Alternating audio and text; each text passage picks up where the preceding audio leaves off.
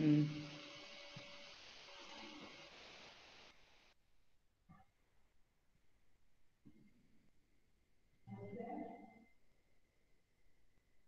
good morning, everyone. Good morning, sister. Yeah, we shall start. Good morning. Okay, before we Good start, morning, sister. our class will, a few seconds will spend in prayer.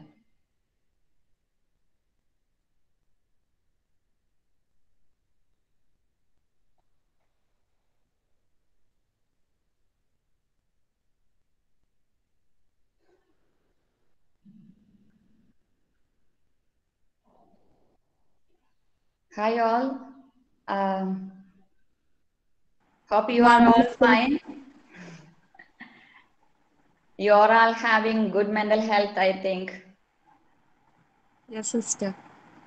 Okay, good. So what are things we had the discussion on different topics on yesterday? We discussed what is mental health, different disorders, stress, and mental and some of the physical illness, and assessment, classification system. Okay.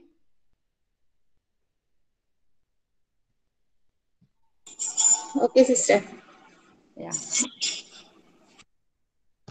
From today, we are going to start or learn about disorders. Okay. So you are a student, you are learning at the same time. You have to think about how you are going to assess the persons or patients when you come across with someone. You may have such persons in the family or in the institution or in the neighborhood or in among friends, you know. So we have to understand, we should understand what are the sufferings they undergo, what are the problems they face. Okay. So we start with importance of assessment. Carrying out an assessment. What are things we have to put into our mind? The assessment is carried out in the following steps. We cannot simply assess somebody or diagnose a sickness. In a medical field, it is easy for us to diagnose a sickness. But for a psychological approach, it will be very difficult. We have to be careful about it. Okay. So first of all, we should take a brief history of the client, their family history or medical history, their background and all. Then mental status examination. The mental status examination will help you to understand what is their current situation, how they are aware about the present day or time, orientation, their orientation status, their appearance, their thinking, emotional level, and all will come to know. And this mental status examination tool you have to use when you do your supervised practicum. And that tool is there in your supervised practicum manual. Okay, that way that will come to know when we have the practical classes. Physical examination, physical investigations. So what is the difference between physical examination and physical investigations? Can anyone tell me? Examination is what you find on the patient when you do a examination, head to toe and system examination. Investigations are those things which you will apply, tests which you do on the patient. Yeah, like maybe MRI, CT, is that? Yeah, or any other tests also, blood tests. Yes, yes, yeah. So then psychological assessment. Psychological assessment, we have to use many tests like neuropsychological personality, projective test. Then only we have to apply battery of tests, not simply a single test. We have to apply different tests then and look into the result of the test. Then assessment schedules and rating, that's the different scales we can use. Of course, we have to use the we should observe the client, their behavior, their appearance and all. Okay, so we have to use all these things, then only we can come to a conclusion that the person is having this sickness or mental disorder. And also a psychologist should not say a diagnosis, should not diagnose. We can say the diagnostic impression. We cannot fully 100% we cannot say that the person is having depression or schizophrenia. Using all these steps, we can say that is our diagnostic impression. Okay. Unit 4, nature and type of chronic physical illnesses. What are those who are suffering from different chronic physical illnesses? They experience lot of psychological problems. Not only physical, their physical condition is very bad, but because of that, they experience lot of psychological problems and other disturbances. So, such as the chronic illness, such as heart diseases, hormonal and metabolic diseases, oncological skin disorders, gastrointestinal disorders, such as. Nature and type of illness in relation to mental health. One is heart diseases. Heart disease is one of the most severe life-threatening disease, right? So those patients may experience depressive disorder, anxiety disorder, adjustment disorders. ഏത് രോഗങ്ങൾ വന്നാലും പെട്ടെന്നൊരു ചെറിയ അസുഖം വന്നാൽ പോലും നമുക്കൊരു depression feel ചെയ്യാം. അത് ഡിസോർഡർ ആവണമെന്നില്ല, ചെറിയ രീതിയിൽ നമ്മുടെ മൈൻഡ് ഡൗൺ ആവും. സോ ഇങ്ങനെയുള്ള ഒരു ഹാർട്ട് ഡിസീസ് എന്ന് പറഞ്ഞാൽ ഇത്രയും സിവിയർ ആയിട്ടുള്ള സീരിയസ് ആയിട്ടുള്ള ഒരു അസുഖം വന്നു എന്ന് അറിയുമ്പോൾ തീർച്ചയായിട്ടും gradually they may become depressed. Anxiety disorders, they have a lot of anxieties and it can become as a disorder. And adjustment disorder, അതുവരെ വളരെ എനർജറ്റിക് ആയിട്ട് ഓടി നടന്ന മനുഷ്യര് പെട്ടെന്ന് സിക്കാണെന്ന് അറിയുമ്പോൾ അവർക്ക് അഡ്ജസ്റ്റ് ചെയ്യാനായിട്ട് ഒത്തിരി ബുദ്ധിമുട്ടുണ്ടാകും. ആ കാര്യങ്ങൾ സ്വയമായിട്ട് ചെയ്തിരുന്നതാണ്. Then now they have to depend on others. അപ്പോൾ ഫാമിലിയിലാണെങ്കിലും മറ്റേത് കമ്മ്യൂണിറ്റിയിലാണെങ്കിലും അവർക്ക് വേണ്ടത്ര കെയർ അവർ ആഗ്രഹിക്കുന്ന പോലെ കിട്ടുന്നില്ല എങ്കിൽ അത് അതിനാൽ തന്നെ ഒരു ബുദ്ധിമുട്ടാണ്. renal diseases, also these patients also will experience depressive disorder, adjustment disorders, suicide, cognitive deficit. Cognitive deficits, we yesterday we have seen that it will affect their memory, thinking level, decision making, judgment. This all will affect.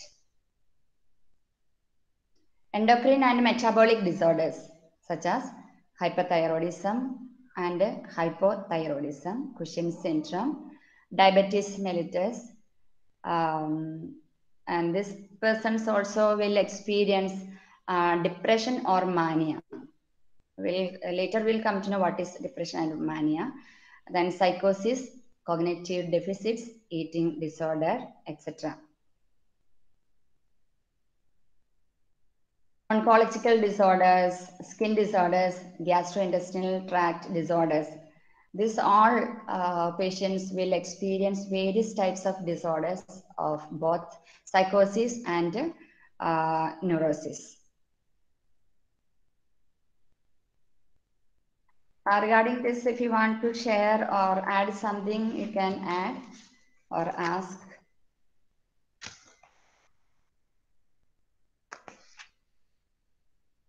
Okay, only thing we have to understand, the person who undergoes lot of chronic illness, they experience lot of psychological problems also, psychological and psychiatric. So we have to take care of them, and we should understand what are the difficulties they undergo.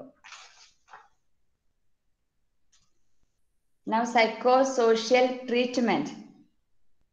Those who are suffering from such diseases or problems, what are the psychosocial treatment we can apply? Relaxation training, stress management, psychotherapeutic modalities or different psychotherapies, such as crisis intervention, cognitive problem solving, rational emotive therapy, anti-supportive therapy with an educational and psychodynamic focus, have beneficial effect and use of behavioral techniques. Are you all aware about these techniques and therapies? Some of you, right? Hello? Hello? Yes, Yeah. you are audible, Yes. madam. Yes, we are. Yeah. Are you aware about these techniques and therapies? Not much, madam. Not much. Then we have to, whenever you get chances to attend such therapy classes, you have to attend. Then it will be more useful for you. Because you are, if you are in the like to continue in the same field, we must be expert in these things. Behavioral techniques such as desensitization or passive or active relaxation techniques, meditation and yoga, yeah. And this CBT, RBT, this all we can use. Then in the practical classes, when you attend different practical classes, you will be aware about these techniques, some of them.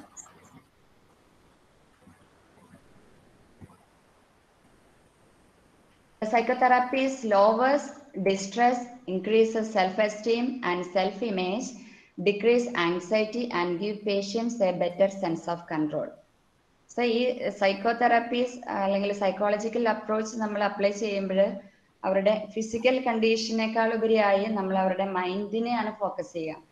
So that will lower there distress, increases self-esteem. When they become sick, they feel that I am not good now, I am not healthy, I cannot do anything.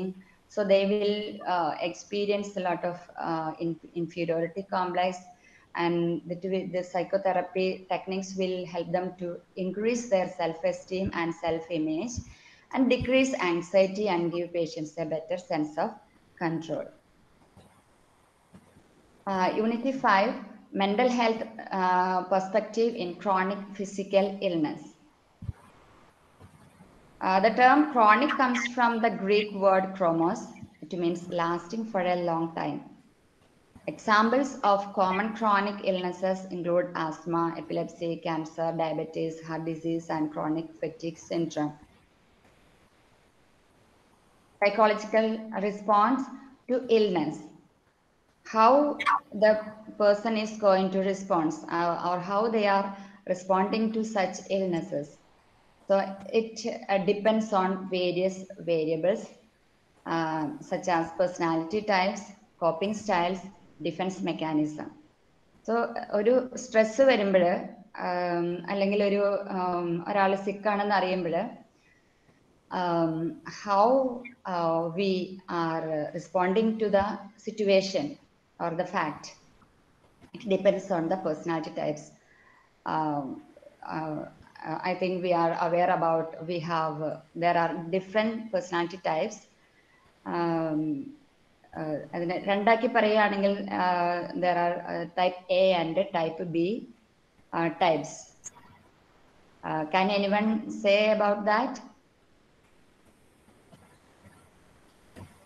Different personality types. Type A is where the patient is anxious, wants to get things done on time, aggressive. They are on the move. They like to take everything to be done fast. Yes. Yeah, They are very competitive. Very competitive, aggressive. Do not like failures. Yeah. Okay, good. Type A is also the perfectionist, right, ma'am? Type B is not that. Type A is perfectionist. Yeah, type A. Okay. Type Yes, A yes. people will always fight against the clock. They are very punctual, do everything in a perfect way. So, and what about the type B? They are easygoing people, Okay. cool, They enjoy life. They are They like, calm, yeah. empathetic. Yeah. They also will do their responsibilities in a perfect way, but may not be on time, maybe after time. So they relax. They have no problem. They are not so competitive. So they don't want to submit something very early. They think that they have time. Okay, I'll take time and do things better. So who will be affected most when Type they A. become sick? Yes, type A. Type A. They will be depressed and they will be anxious because they were so energetic and active and competitive, doing everything well. So they will. There is more chance for them to get depressed. And coping styles. Coping styles means how we cope up with the things. We use different coping styles. Some coping styles will help us, some coping styles will destroy us. Can you give me some examples? What are the coping styles we use usually?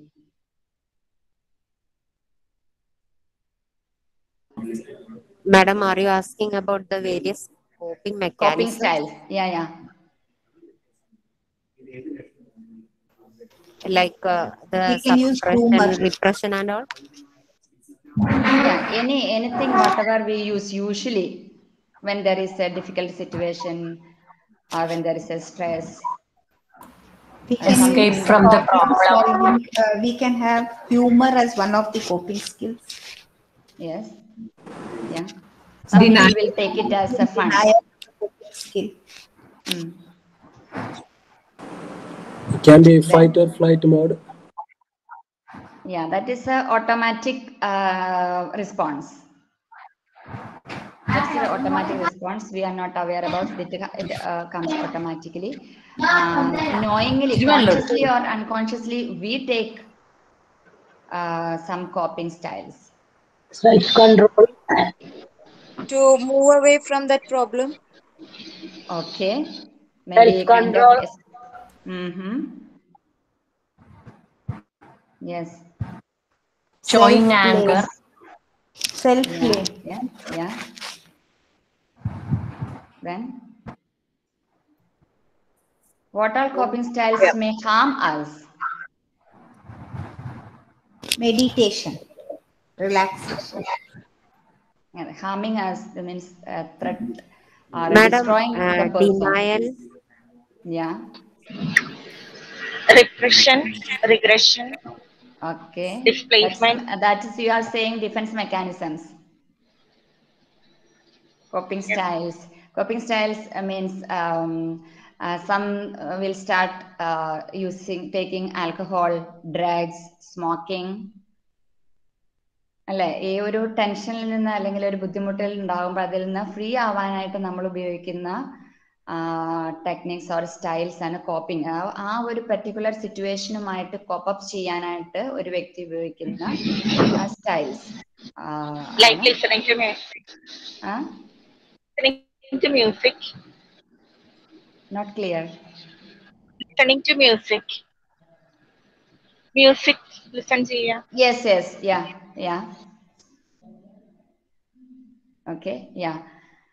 I hope you understood, So, ചില വ്യക്തികള് അവരെ Ham ചെയ്യുന്ന രീതിയിൽ പേഴ്സണെ മറ്റുള്ളവരെ Ham ചെയ്യുന്ന രീതിയിലുള്ള coping styles ഉപയോഗിക്കാം. Like what I said, taking alcohol, drugs or smoking. Ma'am, even suicide also. Yeah. and that will be difficult for the family also. And maybe using internet for a long time, that will affect their mind and body. Watching this one movies for a long time and watching or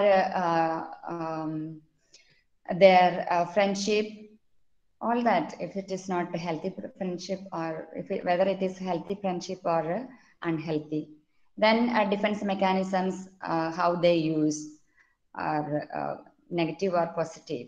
Okay, so ഇതനുസരിച്ചാണ് ഒരു വ്യക്തി ആ ഒരു physical ഇൽനെസ്സോട് അല്ലെങ്കിൽ mentally disturbed ആയി കഴിയുമ്പോൾ ഉപയോഗിക്കുന്ന അല്ലെങ്കിൽ respond ചെയ്യുന്ന വിധം. It's all depends on each individual. Some will respond positively, some cannot.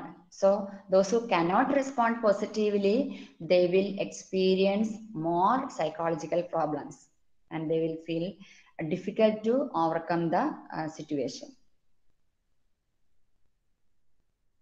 Psychological adaptation to chronic illness. Basic concepts of psychological adaptation. Stress, this how the patient or person may be able to adapt to the situation. It all depends how the stress level they experience, how it is a crisis for the person, and how they perceive it as a loss and grief, body image, self-concept. So stress, if it is very stressful for the person, they cannot adapt. That means they are not positively adapting the situation. So crisis. അതുവരെ വളരെ okay ആയിരുന്ന ആളുകൾക്ക് പെട്ടെന്ന് unhealthy ആകുമ്പോൾ അവർ അനുഭവിക്കുന്ന ഒരു crisis. Loss and grief, sometimes it will affect their body and the body part loss ആകും. Then their കാഴ്ച, vision or hearing, this all can affect their body ഇമേജിൽ മാറ്റം വരാം, സെൽഫ് കോൺസെപ്റ്റിനെ കുറിച്ചുള്ള മാറ്റം വരാം.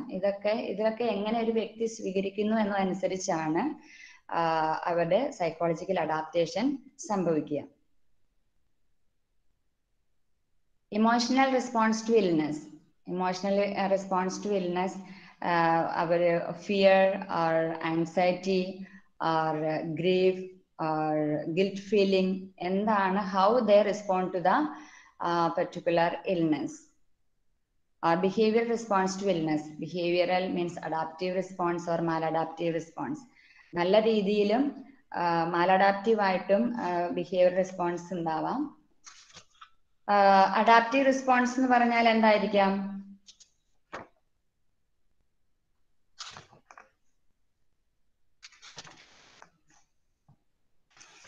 Adaptive response. illness accept ചെയ്യുക first. Yes. They accept the situation and also they support seeking. മറ്റുള്ളവരിൽ നിന്ന് ഹെൽപ്പ് സ്വീകരിക്കാനായിട്ട് അല്ലെങ്കിൽ സപ്പോർട്ട് സ്വീകരിക്കാനായിട്ട് അവർ റെഡിയാവും. അൾട്രൂയിസം, സോ അവര് ഒരു കുറച്ചും കൂടി ഒരു അൾട്രൂയിസ്റ്റിക് ബിഹേവിയർ ഡെവലപ്പ് ചെയ്യാനായിട്ട് തയ്യാറാകും. അവർ സ്വയം മറന്ന് മറ്റുള്ളവരിലേക്ക് കോൺസെൻട്രേഷൻ ഉണ്ടാകും അവർക്ക്. Then change in self regarding life priorities. അവരുടെ പ്രയോറിറ്റീസ് മുന്നേ കൊടുത്തിരുന്ന പ്രയോറിറ്റി ആയിരിക്കില്ല, ഇനി കുറച്ചും കൂടി ആൾട്രിസ്റ്റിക് way of life style our develop ചെയ്യുന്നു. Becoming an expert in once illness. അവരതിനെ സ്വീകരിച്ചു കഴിഞ്ഞാൽ അതിന് വേണ്ടത്ര എന്താണ് അവരത് ചെയ്യേണ്ടത് എന്നുള്ള കാര്യത്തെക്കുറിച്ച് അവർക്ക് നല്ല അവെയർ ആയിരിക്കും അവര്. Then maladaptive response എന്ന് പറഞ്ഞാൽ എന്തായിരിക്കാം? അവര് they are not able to accept the situation or the sickness. They may not take medication properly, will not consult with the doctor properly in time and all. So that are the adaptive and maladaptive responses. Consequences of chronic illness. Chronic illness ആയിട്ടുള്ള ആളുകളുടെ എന്തായിരിക്കും അവരുടെ consequence? What will be the after effect? Stigma, disability. It's A stigma for them. They become disabled. Social isolation they experience. For family, it can be a burden for the family. Impact on children and adolescents.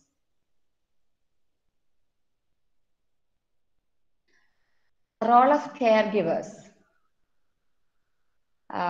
Provide emotional support and containment, share responsibility for decision making regarding the treatment setting, options and meeting financial costs, maintain stability, that is the standard family functions, emotional nurturing, feeding, clothing, sheltering, educating, and socializing must continue, and adapt to change and help the patient to cope up with the illness.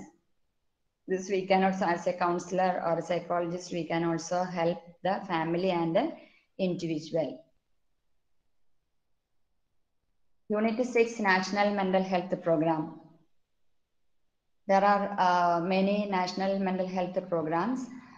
So before that, we, according to the mental health problems, what are the types of mental health problems? Severe mental disorders are there. Common mental disorders are there. Severe mental disorders such as schizophrenia, bipolar disorders, and severe depressions. These are considered as severe mental disorders.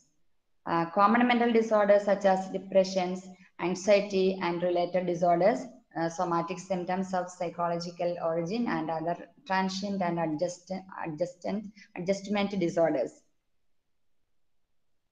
Then mental retardation, alcohol and drug abuse, psychiatric problems of children and adolescents, suicide, miscellaneous issues. These are the common mental disorders. National mental health programs, like during the 10th five-year plan, status of National Mental Health Program at the end of 10th five-year. So it is there in the study material. You can just go through it. For during each five-year plan, they have a lot of this national mental health programs. District mental health program, mental health services, training, IAC activities, manpower development schemes in mental health, centers of excellence in mental health, scheme for manpower development in mental health, information, education and communication, research and training, non-government organization or public-private partnership, schemes, state and central teams, support state mental health authorities. So these are some of the schemes and the programs offered by the National Mental Health. So we have to be aware about these things, then only we can guide the people and families to avail these benefits. So here we conclude our block 1.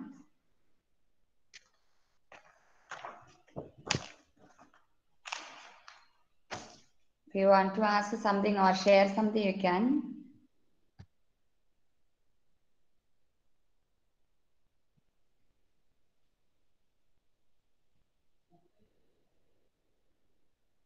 Tell more about schizophrenia.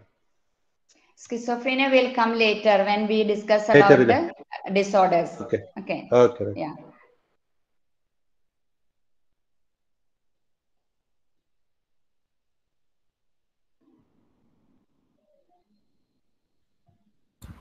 Sister, is it possible for you to pass on the PowerPoint presentations for reference?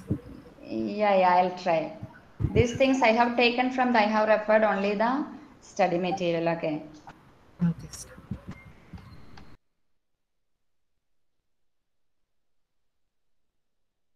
This course is a bit tough for you, maybe especially those who have no background of psychology. You have to go thoroughly through the study material, and you can also refer other books like abnormal psychology or psychotherapy, psychotic disorders. Ma'am, നമുക്ക് DSM-5 ഒക്കെ refer ചെയ്യാൻ പറ്റുമോ, അല്ലെങ്കിൽ അഹുജയുടെ psychiatry? Yes, psychiatry, you can, DSM-5, as I mentioned yesterday, in the study material it is given DSM-4, okay, but now DSM-5 is going on. Yeah. Yeah. Sister ഈ national mental health programme ഒക്കെ നമുക്ക് എക്സാമിന് വരുമോ അതോ നമ്മളത് അറിഞ്ഞിരുന്നാൽ മാത്രം മതിയോ? നമ്മൾ എന്തായാലും അറിഞ്ഞിരിക്കണം. എക്സാമിന് വരുമോ ഇല്ലയോ എന്നുള്ളത് not sure.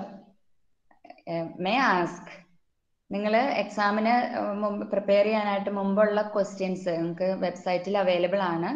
Previous ഇയേഴ്സിലെ question paper refer ചെയ്തോ. നിങ്ങൾക്ക് ചോയ്സ് ഉണ്ടാവും എന്തായാലും. പക്ഷെ എഴുതുമ്പോൾ നിങ്ങൾ കൃത്യമായിട്ട് ഈ സൈക്കോളജിയിൽ, ഈ പ്രത്യേകിച്ച് ഈ മെന്റൽ ഹെൽത്ത് ആൻഡ് ഡിസോർഡേഴ്സ് കോഴ്സിൽ you cannot simply right blah blah. Okay, you have to terms you have to use in the correct terms, and then the everything.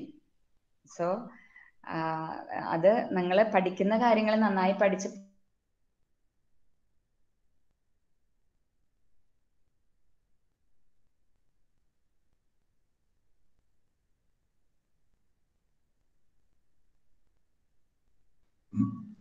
Sister, I think you are offline.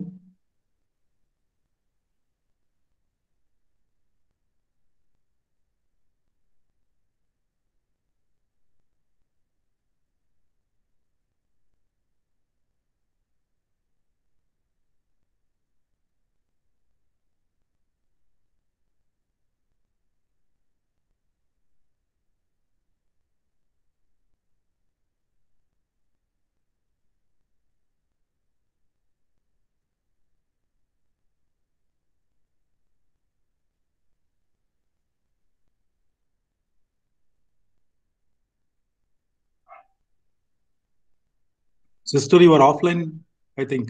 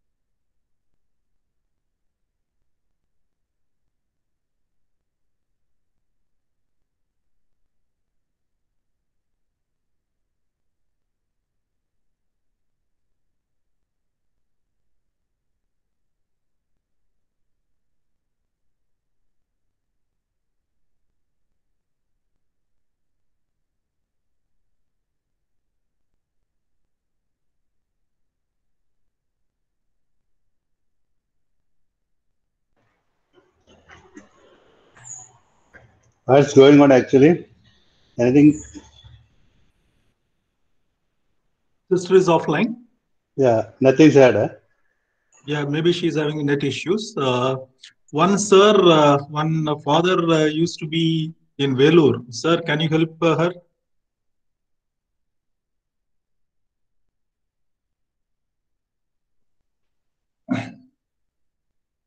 I don't know whether he is attending today.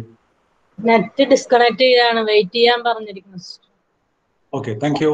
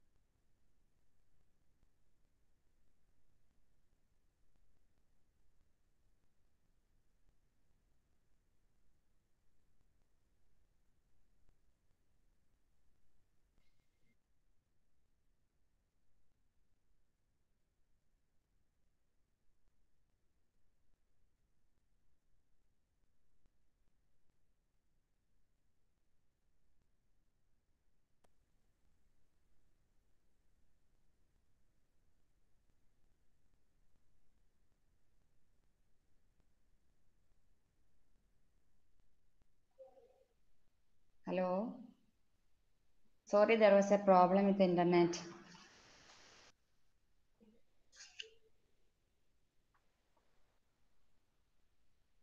Hello, can you hear me? It's okay, sister. We can hear you now. Yeah.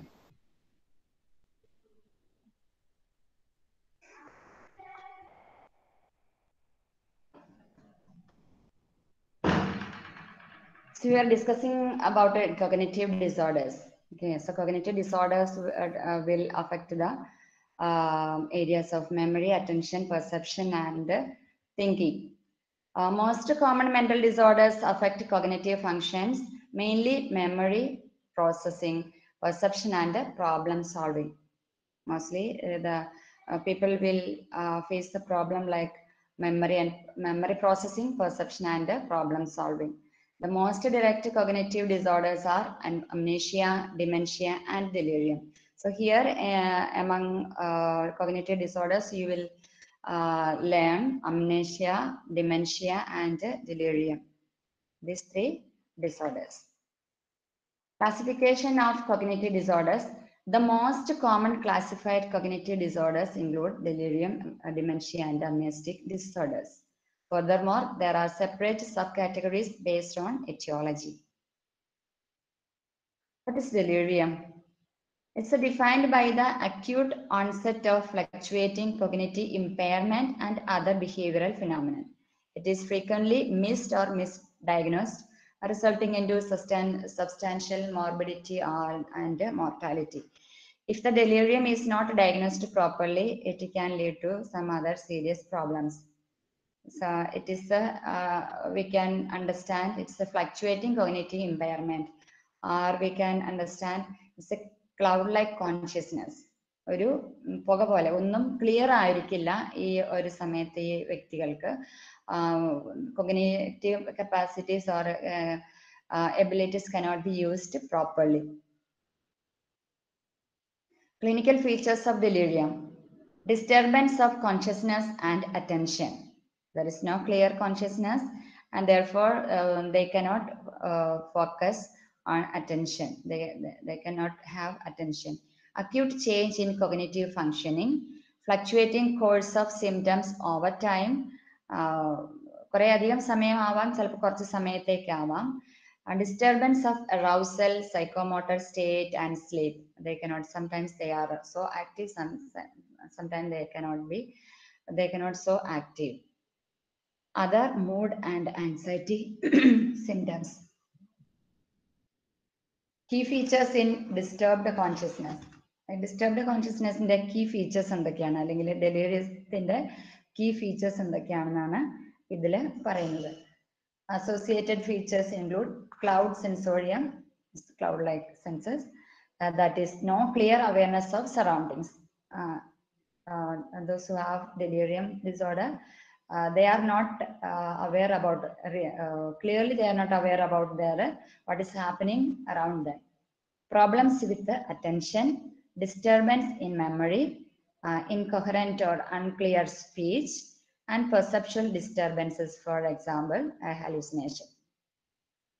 ഈ ഏതെങ്കിലുമൊക്കെ symptoms അല്ലെങ്കിൽ features delirium experience ചെയ്യുന്നവർക്ക് ഉണ്ടാകാം.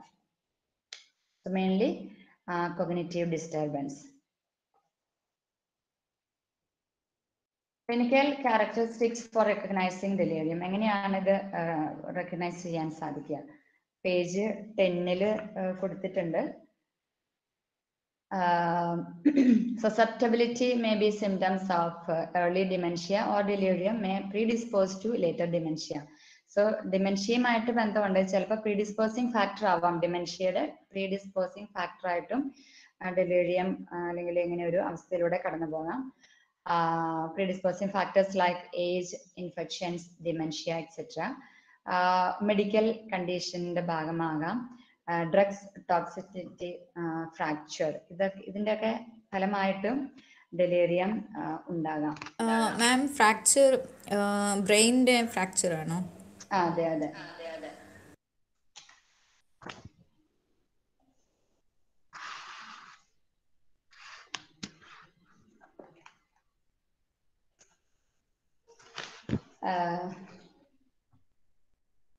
Dementia.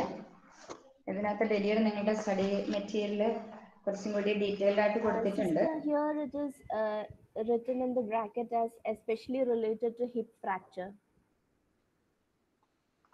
Clear ആയില്ല, കുറച്ചും കൂടെ ഓർക്ക പറയാം. Here in the study material it is written as it's related to hip fracture. Fracture. Hip fracture. Which page? In page number 10. Yeah. Related to hip fracture, yes. Hip fracture maybe can affect the delirium features. Okay. Thank you. Dementia is defined as a progressive impairment of cognitive functions that occurs in clear consciousness. So delirium happens in unclear consciousness, not aware about the surroundings, but dementia happens in a clear consciousness. They are aware about what is happening. Delirium usually ഏത് ഏജിലാണ്? Usually old ഏജിലാണോ അതോ കുട്ടികളിലേക്ക്? Usually old ഏജിലാണ്, ഒരു above 60 ഒക്കെ ആയിട്ടാണ് സംഭവിക്കുന്നത്. കൂടുതലും patients having age of more than 60 years diagnosed with dementia. ഈ cognitive disorders mostly after 60 or 65 ആണ് യൂഷ്വലി ഹാപ്പൻസ് സംഭവിക്കുന്നത്.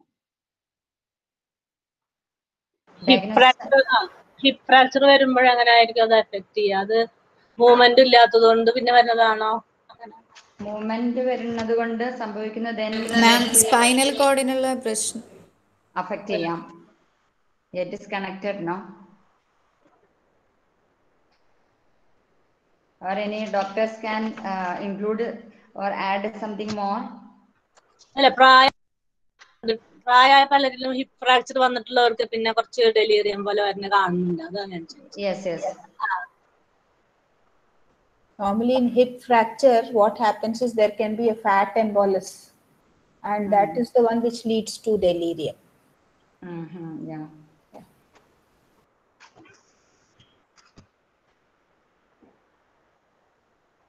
Diagnosis and clinical features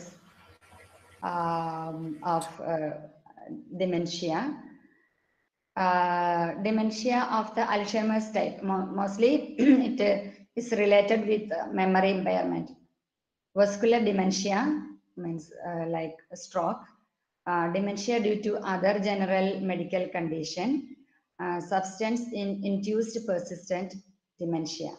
ഇപ്പോൾ ഈ പറഞ്ഞ psychotic disorders or cognitive any other psychological problems നമ്മൾ കണ്ടു. ഡയഗ്നോസ് ചെയ്യുന്നതിന് മുമ്പ് medical assessment as well as psychological assessment എന്തായാലും ചെയ്തിരിക്കണം. സോ ഈ സിംറ്റംസ് കാണുമ്പോൾ may be due to any other medical condition or psychological problem. So എന്താണെന്ന് ഡയഗ്നോസ് ചെയ്യുമ്പോൾ നമ്മൾ അത് വളരെ കൃത്യമായിട്ട് ഡയഗ്നോസ് ചെയ്യണം.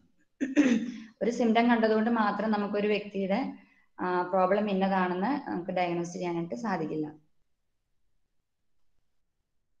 Clinical characteristics of recognising dementia: memory dysfunction, at least one additional cognitive deficit means aphasia, apraxia, agnosia or executive dysfunction. എന്താണ് aphasia, apraxia? Language problem, speaking especially.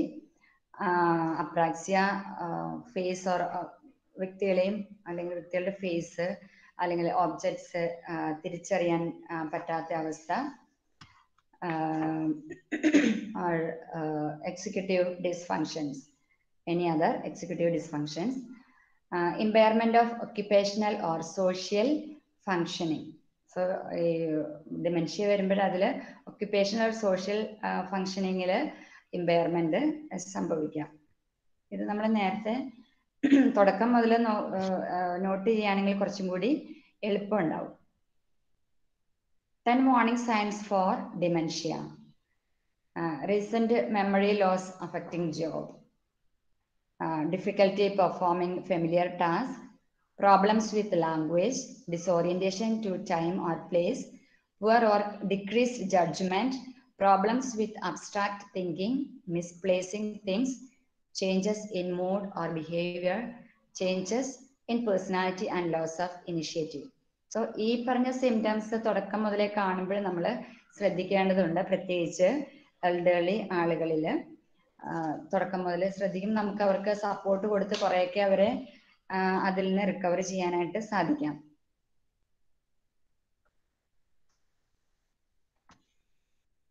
Third one, amnestic disorder. The amnestic disorder is characterized by the acquired impaired ability to learn and recall new information associated with the inability to recall previously learned knowledge or past events, which must be sufficiently severe to compromise functioning in personal, social and occupational areas. So memory loss ആണ് മെയിനായിട്ട്. ഇപ്പോൾ മുന്നുള്ള കാര്യങ്ങൾ recall ചെയ്യാൻ പറ്റാത്ത അവസ്ഥ, പുതിയ കാര്യങ്ങൾ പഠിക്കാൻ പറ്റാത്ത അവസ്ഥ, അത് നോട്ട് ഓൺലി ദാറ്റ്, അത് പേഴ്സണൽ ലൈഫിനെ കൂടുതലായിട്ടും ബാധിക്കുന്ന ഒരു കാര്യമാണ്. അല്ലെ, സോഷ്യൽ ആൻഡ് ഒക്യുപേഷണൽ ഏരിയാസിനെ അത് ബാധിക്കുന്നു. Examination of the patients with a cognitive disorder.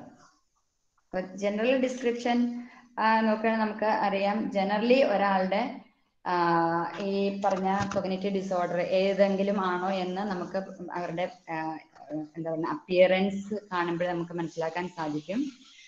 അവർ ചിലപ്പോൾ അതിനെക്കുറിച്ചും അവെയർ ആയിരിക്കില്ല, അവരുടെ വേ ഓഫ് ഡ്രസ്സിങ് ഓർ അവരെ മറവി കാരണം അവർ ചെയ്യുന്ന കാര്യങ്ങൾ. Then psychomotor activity, speech activity, especially അവരുടെ സംസാരത്തിലുള്ള സ്പീഡ്, സ്ലോനെസ്, ഇതൊക്കെ ശ്രദ്ധിച്ചാൽ നമുക്ക് മനസ്സിലാക്കാൻ സാധിക്കും. Functional assessment,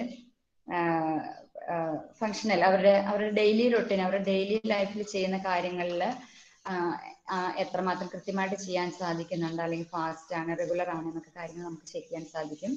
then mood, feelings and affect, അവരുടെ മൂഡ്, അവരുടെ ഇമോഷൻസ് എങ്ങനെയാണ്, അവരുടെ എക്സ്പ്രഷൻ എങ്ങനെയാണ്, അവരുടെ എക്സ്പീരിയൻസ് എങ്ങനെയാണെന്നൊക്കെ നമുക്ക് ചെക്ക് ചെയ്യാനായിട്ട് സാധിക്കും. പെർസെപ്ഷൻ ഡിസ്റ്റർബൻസസ് ലൈക്ക് ഹലുസിനേഷൻ, റിയൽ ആയിട്ടുള്ള കാര്യങ്ങളാണോ കാണുന്നത്, അത് അൺറിയൽ ആയിട്ടുള്ളതാണോ, അവരുടെ പെർസെപ്ഷൻ എങ്ങനെയാണ് എന്നൊക്കെ മനസ്സിലാക്കാൻ സാധിക്കും.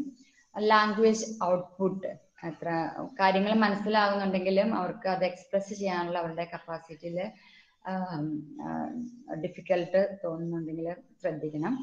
വിഷ്വൽ സ്പാഷ്യൽ ഫങ്ഷനിങ് എന്ന് പറഞ്ഞാൽ നമ്മൾ കാണുന്ന കാര്യങ്ങൾ, അതിൻ്റെ ലൊക്കേഷൻ, അതിൻ്റെ സൈസ് ഒക്കെ കൃത്യമായിട്ട് നമുക്ക് കോപ്പി ചെയ്യാൻ അല്ലെങ്കിൽ മനസ്സിലാക്കാനോ സാധിക്കാത്ത അവസ്ഥയുണ്ടോ. ദെൻ അവരുടെ തിങ്കിങ് സ്റ്റൈലിൽ എന്തെങ്കിലും ഇമ്പയർമെന്റ് സംഭവിക്കുന്നുണ്ടോ എന്ന് നോക്കണം. പ്രത്യേകിച്ച് disturbance like delusions, perception disturbance, hallucination or thinking disturbance, delusions, ഏതെങ്കിലും തരത്തിലുള്ള ഡെലൂഷൻസ് അവർ എക്സ്പീരിയൻസ് ചെയ്യുന്നുണ്ടോ എന്ന് നമ്മൾ ശ്രദ്ധിക്കണം. Sensorium and cognition, consciousness,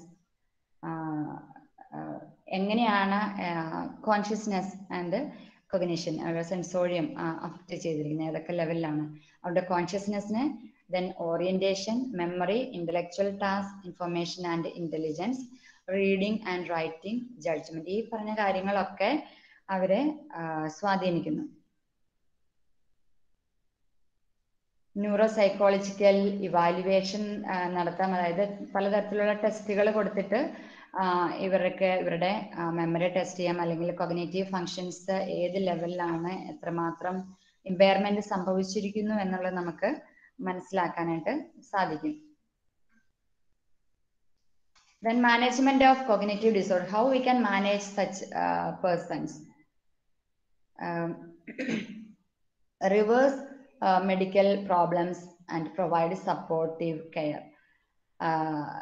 medical problems our experience ചെയ്യുന്ന മെഡിക്കൽ പ്രോബ്ലംസ് റിവേഴ്സ് ചെയ്യുക. ദെൻ അതിന് ചിലപ്പം അവർക്ക് ആ ഒരു ഡിഫിക്കൽട്ട് എക്സ്പീരിയൻസ് കൂടുതൽ സിവിയർ ആവാം, അതിനപ്പോൾ അവർക്ക് വേണ്ടത്ര സപ്പോർട്ട് കൊടുക്കുക. Prevent further medical complications prevent ചെയ്യുക. Use എൻവയോൺമെന്റൽ interventions to facilitate reality, അതായത് അവർക്ക് മെമ്മറിയാണ് കൂടുതലും ബാധിക്കുക, അല്ലെങ്കിൽ അവരുടെ ഡെയിലി റൊട്ടീൻ അതൊക്കെ പ്രോപ്പറായിട്ട് ചെയ്യാൻ സാധിക്കില്ല. അപ്പോൾ അവർക്ക് എൻവയോൺമെന്റൽ ക്യൂസ് ലൈക്ക് ക്ലോക്ക്, കലണ്ടർ അല്ലെങ്കിൽ സിറ്റുവേഷൻ, ടൈം, ഇതിനെക്കുറിച്ചൊക്കെ അവർക്ക് അവയർനെസ് കൊടുക്കാം. facilitate sleep, cognition, and healthy functioning, prevent and manage disruptive behavior. അതാണ് ഫാമിലിയിലുള്ളവർ അല്ലെങ്കിൽ മറ്റുള്ളവർ ശ്രദ്ധിക്കേണ്ട കാര്യങ്ങൾ.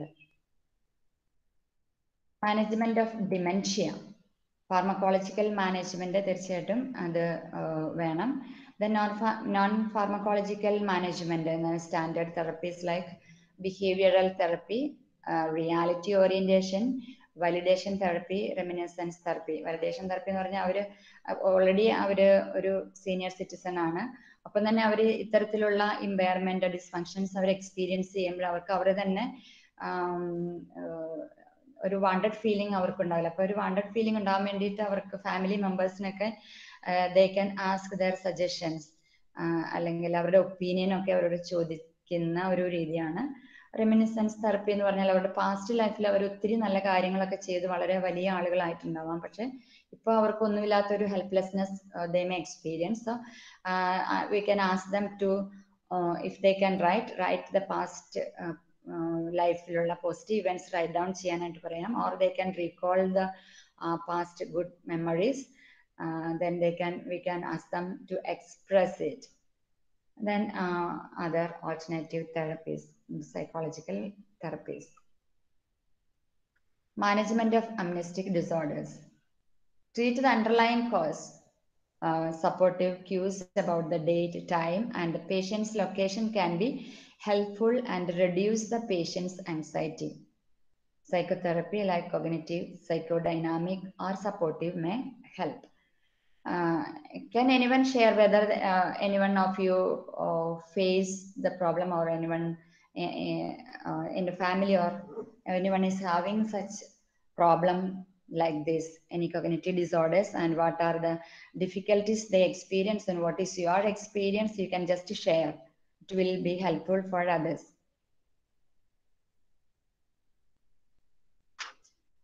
Have you, anyone of you, come across with such patients?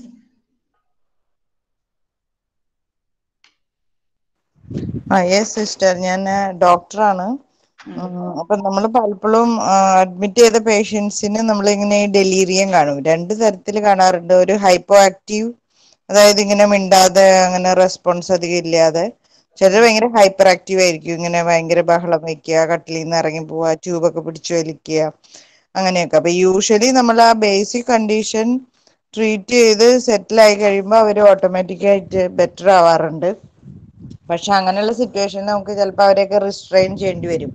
ഈ കൈ കവർ ചെയ്ത് വെക്കുക, അതേപോലെ ഈ ഒരു കട്ടിലിൽ ഒരു ബാൻഡ് വെച്ചിട്ട് അവരെ അവിടെ നിന്ന് ചാടി ഇറങ്ങി പോവാതിരിക്കുക, അങ്ങനെയൊക്കെ റിസ്ട്രെയിൻ ചെയ്യേണ്ടി വരാറുണ്ട്.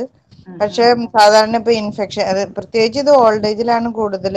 അവർക്ക് ഒരു യൂറിനറി ഇൻഫെക്ഷൻ ആയിരിക്കും, പക്ഷെ അവർ മാനിഫെസ്റ്റ് ചെയ്യണ ഇങ്ങനെ ഡെലീറിയ ആയിട്ടായിരിക്കും. അപ്പൊ നമ്മൾ ആന്റിബയോട്ടിക് എല്ലാം കൊടുത്ത് ഇത് അസുഖം കുറയുമ്പോൾ അവര് വളരെ നോർമൽ ആവും. പിന്നെ ICUല് തന്നെ കുറെ ദിവസം കിടന്നു കഴിയുമ്പോൾ കുറെ പേരിങ്ങനെ ഭയങ്കര അബ്നോർമലായി തുടങ്ങും. വെളിച്ചം കാണാനില്ല, ആൾക്കാരെ കാണാനില്ല, അങ്ങനെയൊക്കെ. അപ്പൊ അങ്ങനെ ഒത്തിരി ഡെലീറിയം നമ്മൾ ഒരുപാട് കാണാറുണ്ട്. ഡിമെൻഷ്യ പിന്നെ നമുക്ക് OP ആയിട്ടൊക്കെ വരുന്ന പേഷ്യൻസിൽ നമുക്ക് ഇങ്ങനെ അവർ പറയും മെമ്മറി ഇഷ്യൂ ഉണ്ട് എന്നൊക്കെ. അപ്പൊ നമ്മൾ അങ്ങനെ പതുക്കെ അവരെ ന്യൂറോളജി ഇവാലുവേഷൻ ഒക്കെ ചെയ്യിക്കുകയാണ് പതിവ്. ഈ ഡെലീറിയം കുറയ്ക്കാനായിട്ട് പലയിടത്തും ഇപ്പൊ ICUല് ഇങ്ങനെ പുറത്തേക്ക് കാണാവുന്ന രീതിയിലൊക്കെ ഇടും. കാരണം ഈ സൺലൈറ്റ് ഒരു ഭയങ്കര ഫാക്ടറായിട്ട് പറയാറുണ്ട്.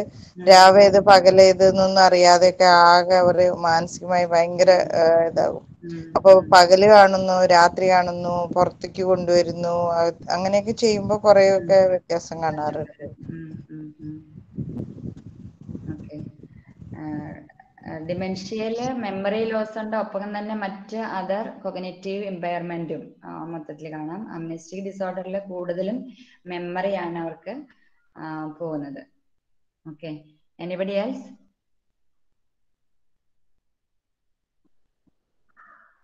നിങ്ങൾ സൂപ്പർവൈസ്ഡ് പ്രാക്ടിക്കൽ തന്നെ നിങ്ങൾക്ക് പോകുമ്പോൾ ഇത്തരത്തിലുള്ള അതായത് അല്ലെങ്കിൽ സെക്കൻഡ് ഇയർ ഇന്റേൺഷിപ്പിനൊക്കെ പോകുമ്പോൾ നിങ്ങൾക്ക് പലതരത്തിലുള്ള പേഷ്യൻസിനെ കാണാൻ സാധിക്കും. സോ നിങ്ങൾ കാണുമ്പോൾ at least you have to identify what disorder it is, what are the difficulties they experience, how we can assess them. All these things we have to be aware about it.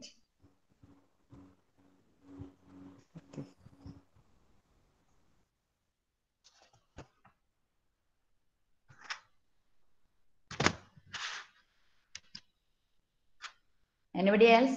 Anything to ask?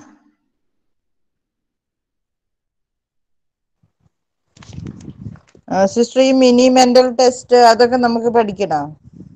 തീർച്ചയായിട്ടും. Mini mental MSc, mental status examination. So that is there in your supervised practical manual. One tool is given there. Okay, okay. Thank you. So cognitive disorders, അതിനെ എങ്ങനെയാണ് ഒരു വ്യക്തിയെ അതെങ്ങനെ influence ചെയ്യുന്നു, അതിൻ്റെ consequence എന്തൊക്കെയാണ്, അവരെന്തൊക്കെ ബുദ്ധിമുട്ടുകളിലൂടെ കടന്നു പോകുന്നു. സോ ഇത് ഒരു ന്യൂറോ ഡീജനറേറ്റീവ് ഡിസീസ് ആണ്. എന്ന് പറഞ്ഞാൽ അത് നെർവ് സെൽസിനെ ബാധിക്കുന്നു എന്നതുകൊണ്ടാണ്, ഇൻഫെക്റ്റഡ് ആവുന്നു. അപ്പോൾ അതിൽ അവരുടെ മെമ്മറി ലോസ്, അതായത് കോഗ്നിറ്റീവ് ഫങ്ഷനെ അത് ഇമ്പയർ ചെയ്യുന്നു. സോ തീർച്ചയായിട്ടും മെഡിക്കേഷൻ ആവശ്യമാണ്. ഫുള്ളി റിക്കവർ ചെയ്യാന്ന് പറഞ്ഞാൽ ബുദ്ധിമുട്ടുള്ള കാര്യമാണ്. പക്ഷെ വിത്ത് medication and psychological support and care we can help the persons to B relaxed and ഒരു നല്ലൊരു അവസ്ഥയിലൂടെ കടന്നു പോകാനായിട്ട് സഹായിക്കാനായിട്ട് സാധിക്കും. മാം, ആസ് എ ഫാമിലി തെറാപ്പിസ്റ്റ് നമുക്ക് സൈക്കോളജിക്കൽ സപ്പോർട്ട് മാത്രമല്ലേ കൊടുക്കാൻ പറ്റൂ? തീർച്ചയായിട്ടും ആദ്യം സൈക്കാട്രിസ്റ്റിനെയോ ന്യൂറോളജിസ്റ്റിനെയോ റെഫർ ചെയ്യണം അല്ലേ? Yes yes. നമ്മളിപ്പോൾ മനസ്സിലാകുകയാണ് എന്ത് പ്രോബ്ലം ആണ്, അല്ലെങ്കിൽ നമുക്ക് ഫസ്റ്റ് അവരുടെ ഒരു സൈക്കോളജിക്കൽ ഇതാണ്. ഇതൊക്കെ ഈ ചിലപ്പോൾ പറഞ്ഞ കാര്യങ്ങളൊക്കെ, മെമ്മറി ലോസും കാര്യങ്ങളൊക്കെ ഒരു സൈക്കോട്ടിക് അവസ്ഥയിലും ഉണ്ടാവാം. പക്ഷെ അത് എന്താണെന്ന് നമുക്ക് സൈക്കോളജിക്കൽ അപ്രോച്ചിലൂടെ 1-2 സിറ്റിങ്ങിൽ മനസ്സിലാക്കിയതിന് ശേഷം അത് മാറ്റമൊന്നും വരുന്നില്ലെങ്കിൽ തീർച്ചയായിട്ടും നമ്മൾ സൈക്കാട്രിസ്റ്റിനെ റെഫർ ചെയ്യണം. അത് പ്രോപ്പർ അസസ്മെന്റ് ചെയ്താൽ നമുക്കത് സാധിക്കുള്ളൂ. ഈ പാർക്കിൻസോൺസ് വരുമ്പോ അതിൽ ലാസ്റ്റില് ഡെമെൻഷ്യയുടെ ഇതൊക്കെ ഉണ്ടാവാം. എന്റെ ഫാദറിന് ഉണ്ടായിരുന്നു, കുറച്ച് അങ്ങനെയായിരുന്നു. അബവ് 70 ആയതിനു ശേഷമാണ്, 75 അതിന് ശേഷം പിന്നെ ഇവിടെ നിന്ന് വീണ് വന്നിട്ട് പിന്നെ ഹിപ്പ് ഫ്രാക്ചർ വന്നതിന് ശേഷം ആള് ഡെമെൻഷ്യയിലും അതിലൊക്കെ അങ്ങനെ പോയി. അതന്നെ ഡെലീറിയം കണ്ടിട്ടില്ല, ഡെമെൻഷ്യയാണ് മെയിന് കണ്ടിട്ട്. ഓക്കെ. അത് പിന്നെ കുറെയൊക്കെ ഓൾഡ് ഏജിലേക്ക് വരുമ്പോൾ നമ്മുടെ ബ്രെയിൻ സെൽസിൽ വീക്ക് ആവുമ്പോൾ ഈ എന്താ പറയുക മെമ്മറി ലോസ് ഒക്കെ വരാം. കൂടാതെ ഇത്തരത്തിലുള്ള ഇത് ബേസിക്കലി ഈ ഒരു പ്രോബ്ലം കൊണ്ടാണോ എന്നുള്ളത് ഐഡന്റിഫൈ ചെയ്യേണ്ടതുണ്ട്.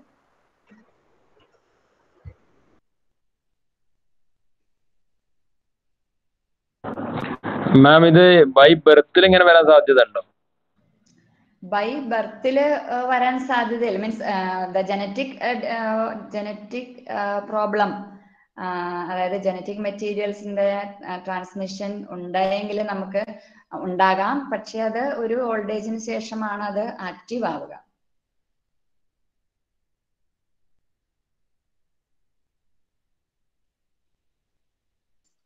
സിസ്റ്റർ, ഈ അഡ്ജസ്റ്റ്മെന്റ് ഡിസോർഡേഴ്സ് എന്ന് പറഞ്ഞിട്ട് അത് മനസ്സിലായില്ല. അഡ്ജസ്റ്റ്മെന്റ് ഡിസോർഡേഴ്സ് പല ഡിസോർഡറുകൾ ഉണ്ട്. ബേസിക്കലി അഡ്ജസ്റ്റ്മെന്റ് ഡിസോർഡർ എന്ന് പറഞ്ഞാൽ എന്തായിരിക്കാം? നമുക്ക് അഡ്ജസ്റ്റ്, അതായത് പെട്ടെന്ന് നമ്മൾ ഹെൽത്തി ആയിരിക്കുന്ന ഒരു അവസ്ഥയിൽ നമ്മൾ സ്വയം കാര്യങ്ങളൊക്കെ ചെയ്തിരുന്നു.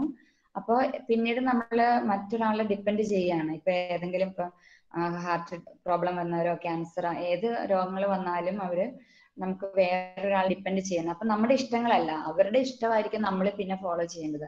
അത്തരത്തിലുള്ള അഡ്ജസ്റ്റ്, പിന്നെ സിറ്റുവേഷൻസ്, ക്ലൈമറ്റ്, ഹോസ്പിറ്റൽ സിറ്റുവേഷൻ, ഇതെല്ലാം അഡ്ജസ്റ്റ് ചെയ്യാൻ ഒരു ആൾക്ക് അനുഭവപ്പെടുന്ന ബുദ്ധിമുട്ട്. അത് പലതരത്തിലുള്ള ഡിസോർഡേഴ്സ് ഉണ്ട്. മനസ്സിലായി. Sister, what is the difference between dementia and amnesia? Because I've heard amnesia also. So what is the difference? Amnestic disorder, here we have discussed 3 cognitive disorders. One is delirium, dementia, and amnestic. Amnesia is purely memory problem, memory loss. Dementia memory loss ഉണ്ട്. ഒപ്പം തന്നെ all other cognitive functions നെയും അത് സ്വാധീനിക്കും. cognitive functions as in like perception, thinking, and everything? Yes, yes. Decision Oh, making, judgment. okay, sister. Thank you, Yeah. sister. Yeah.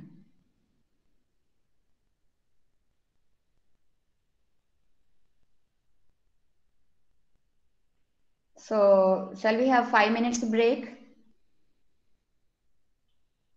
Sure, sister. Thank you. Okay. Thank you.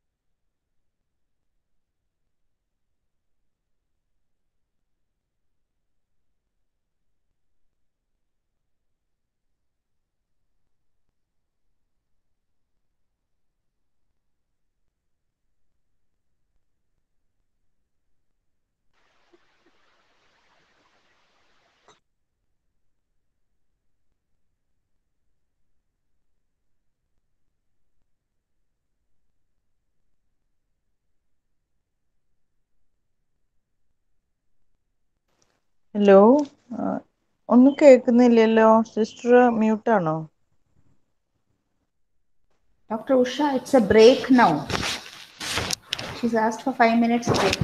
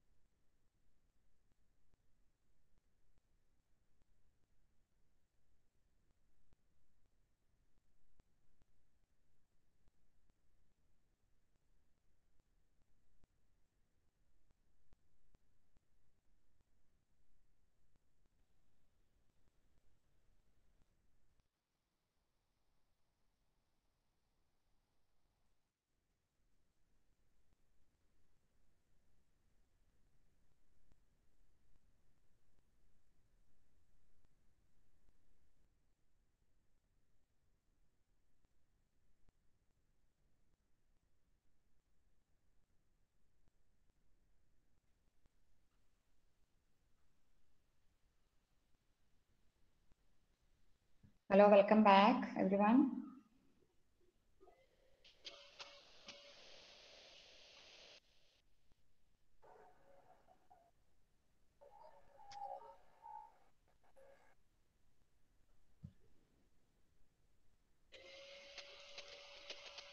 Hello, are you all here? Yes, madam.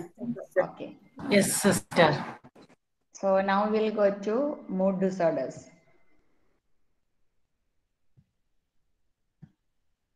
What is mood?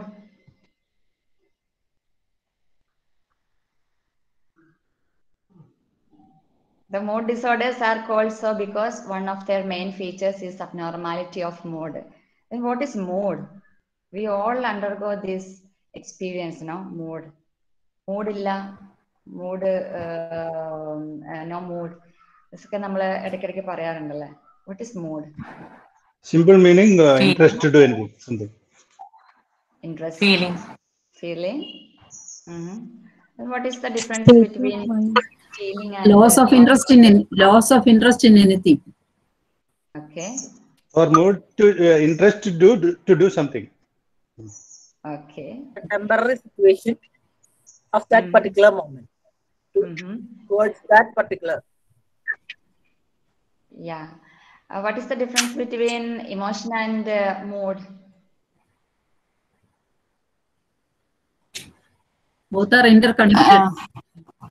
Okay. Or we can Because observe. because in the changing mood means we are, for an extent, we are expressing our pleasure or displeasure, whatever comes to our mind. Okay, that is the Emotion can give mood or reduce mood. Yeah. I mean, Emotion is from the inner self, I think. Yes, yes. We can observe emotion. Mood may be sometimes temporary mood. Momentary, not temporary, but momentary. Yeah. Or everything is correct. Mood is subjective experience, subjective feeling. You cannot say what is my mood now, or I cannot say what is your mood. That's a subjective experience. We cannot fully observe it. Only we can observe the emotion. Okay, emotion we can observe in the face, gestures, or actions. We can observe it, but mood we cannot observe or express.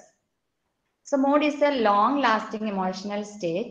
It becomes abnormal when it prevails without any explainable circumstances in the person's life or lasts much longer than expected, even when associated with significant life events. ചിലപ്പോൾ നമുക്ക് mood, എനിക്കൊരു mood തോന്നില്ല. We are not able to explain why it is.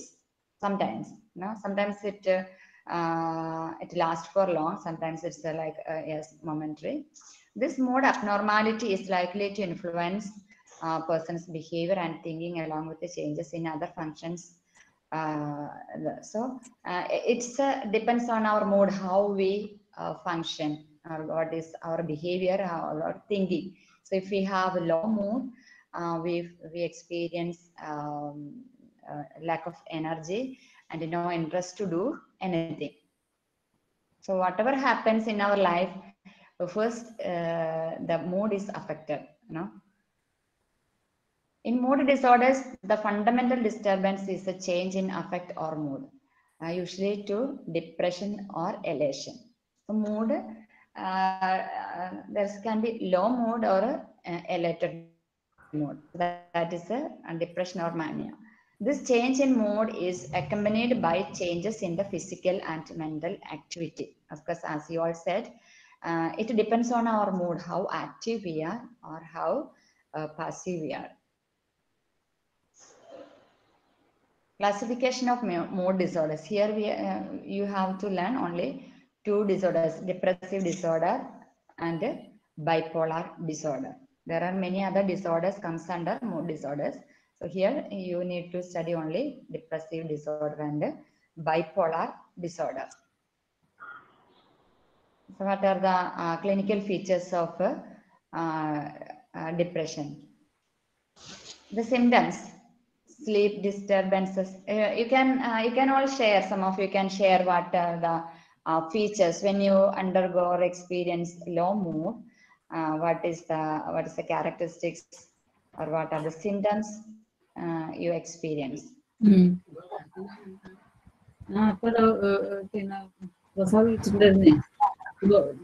Register ചെയ്യാൻ ബുദ്ധിമുട്ട്, ഞാൻ register ചെയ്യാൻ പറ്റുന്നില്ല.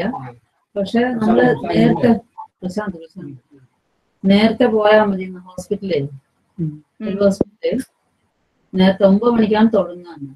അപ്പൊ ഡോക്ടർ ഇൻചാർജിന്റെ ചന്ദ്രിക മാഡം ഒന്ന് മ്യൂട്ട് ചെയ്യാമോ? Chandrika madam. Yes. Thank you. Sorry. Oh, no problem.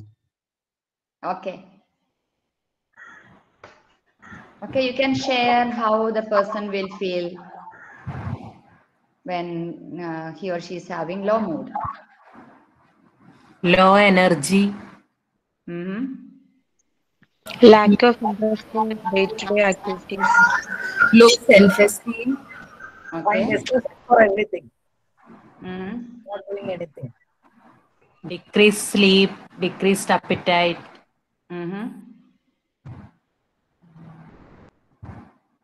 Okay. It depends on each individual whether it is a decrease or increase regarding sleep and appetite. ചില ആളുകൾക്ക് തീരെ ഉറക്കം ഉണ്ടാവില്ല, അല്ലെങ്കിൽ അപ്പിറ്റൈറ്റ് ഉണ്ടാവില്ല. പക്ഷെ ചില ആളുകൾക്ക് ഇത് രണ്ടും കൂടുതലായിരിക്കും. Okay. And then feeling always sad, no interest in grooming, appearance നമുക്കറിയാം, ഒരു ഇൻട്രസ്റ്റ് ഉണ്ടാവില്ല, ഒന്നും ചെയ്യില്ല. Gloomy and have negative thoughts always. Self-confidence decreases. Physical complaints like body aches, headaches, sensation of nausea, dizziness, problems of indigestion like constipation. ഇതൊക്കെ ഏത് എപ്പിസോഡിലാണ് കണ്ട depressive എപ്പിസോഡിൽ, അതായത് ഡിപ്രസ്ഡ് ഫീലിങ്സിൽ ഡിപ്രഷൻ എക്സ്പീരിയൻസ് ചെയ്യുന്ന ആളുകളുടെ ക്ലിനിക്കൽ ഫീച്ചേഴ്സ് ആണ് ഈ പറഞ്ഞ കാര്യങ്ങൾ. Their personal care, sleep, appetite, interactions with the friends, family members get severely reduced. അപ്പോൾ അവരുടേതായ ഒരു അവസ്ഥയിലേക്ക്, അവരുടെ ലോകത്തിലേക്ക് മെല്ലെ ഒതുങ്ങിക്കൂടുന്നത് നമുക്ക് കാണാൻ സാധിക്കും. അവരുടെ friendship, interaction with friends or family വളരെ റെഡ്യൂസ് ചെയ്തിരിക്കും.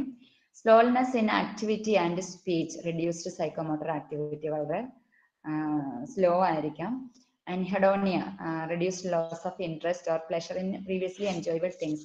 മുമ്പ് അവർ ലൈഫിൽ കുറെ എൻജോയ് ചെയ്തിരുന്ന കാര്യങ്ങൾ ഉണ്ടാവാം, ചിലപ്പം going out or picnic or being together with friends, അത് ഈ പറഞ്ഞ കാര്യങ്ങളൊക്കെ അവര് അതിലൊന്നും ഒരു താല്പര്യമില്ലായ്മ, lack of interest they experience. They feel worthless, that is their lives do not have any value. These ideas of helplessness, worthlessness and hopelessness ഉണ്ടാവാം. അതായത് depressive cognition, thought. Report ideas of guilt. Then delusions, persecutory nihilism.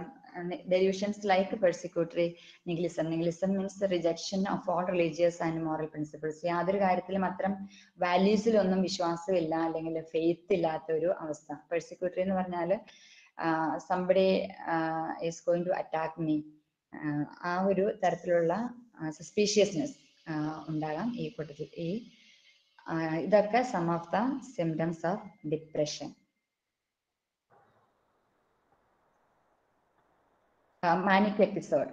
Manic episode നേരത്തെ നമ്മൾ depressive episode ബൈപ്പോളാറിന്റെ ആണ്. ബൈപ്പോളാറില് manic എപ്പിസോഡും depressive എപ്പിസോഡും മാറി മാറി വരാം. അപ്പൊ depressive എപ്പിസോഡിൽ ആ വ്യക്തിയിൽ കാണുന്ന സിംറ്റംസ് നേരത്തെ നമ്മൾ പറഞ്ഞ കാര്യങ്ങളൊക്കെയാണ്. അത് ഡിപ്രസ്ഡ്, സിംപിളി ഡിപ്രസ്ഡ് ഡിസോർഡറിലും അല്ലെങ്കിൽ ഡിപ്രഷൻ എക്സ്പീരിയൻസ് ചെയ്യുന്ന ആളുകളിലും ഈ സെയിം സിംറ്റംസ് ആണ് നമുക്ക് കാണാൻ സാധിക്കുക.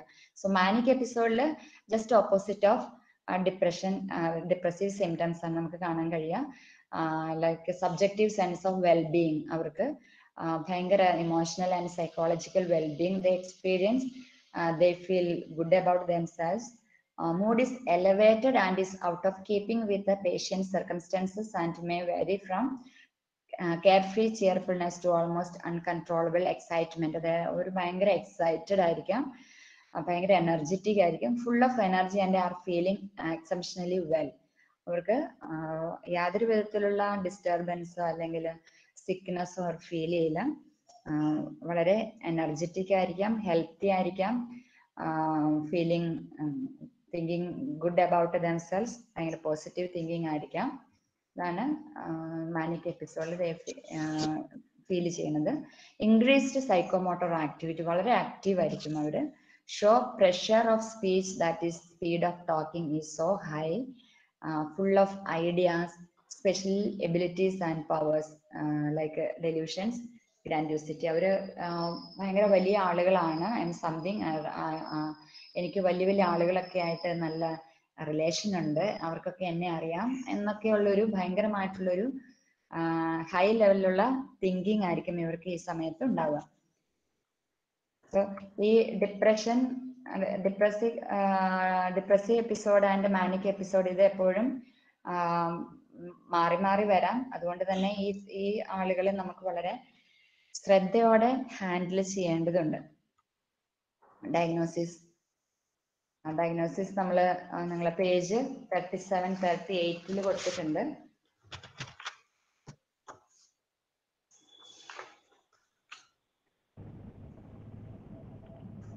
Key symptoms present for a madam manic മാത്രമായിട്ടുള്ള case വരുന്നുണ്ടോ? എന്തോ മാനിക് മാത്രമായിട്ട് വരുന്നുണ്ടോ? ഡിപ്രഷൻ ഇല്ലാതെ മാനിക്ക് മാത്രമായിട്ട് വരാം. ഡിസോർഡർ ആയിട്ട് കണക്കാക്കുമോ അതിനെ?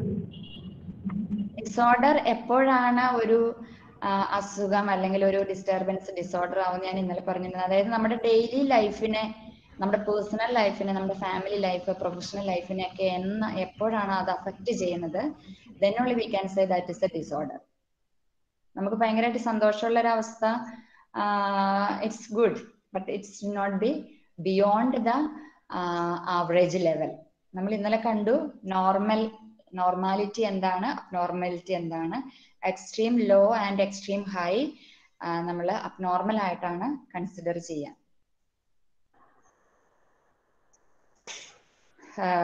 Manual A mood which is പ്രീഡോമിനന്റ്ലി elevated, അതാണ് കീ ഫീച്ചർ. ഡയഗ്നോസ് ചെയ്യുമ്പോൾ നമ്മൾ ശ്രദ്ധിക്കേണ്ടതാണ്. Then increased activity or physical restlessness feel ചെയ്യാം, ഇൻക്രീസ്ഡ് ടോക്കറ്റീവ്നെസ്, ഭയങ്കര ടോക്കറ്റീവ് ആയിരിക്കും അവര്. Flight of ideas or subjective experience of thought racing, our ideas ഇങ്ങനെ മാറി മാറി വരും, ഭയങ്കര കൂടുതൽ ഐഡിയാസ് ചിലപ്പോൾ അവർക്ക് ഉണ്ടാവാം. Loss of normal social inhibitions resulting in behaviour which is inappropriate to the circumstances. അതുവരെ ആ വ്യക്തി നോർമൽ ആയിരുന്നപ്പോൾ ആ വ്യക്തി ചിലപ്പോൾ മുന്നോട്ട് വരാനൊക്കെ ഉള്ള ഒരു ഹെസിറ്റേഷൻ അനുഭവിച്ചിരുന്ന ആളായിരിക്കും. പക്ഷെ ഈ ഒരു എപ്പിസോഡിലേക്ക് വരുമ്പോഴേക്കും അവർ അതൊക്കെ മറക്കും. അവർ ഭയങ്കരമായിട്ട് എല്ലാവരുടെ അടുത്തും ഭയങ്കര ആക്റ്റീവ് ആകുന്നു, മുന്നോട്ട് വരുന്നു, കാര്യങ്ങളൊക്കെ ചെയ്യുന്നു. Then decreased need for sleep, അവർക്ക് ഉറക്കം അത്രയധികം വേണ്ട.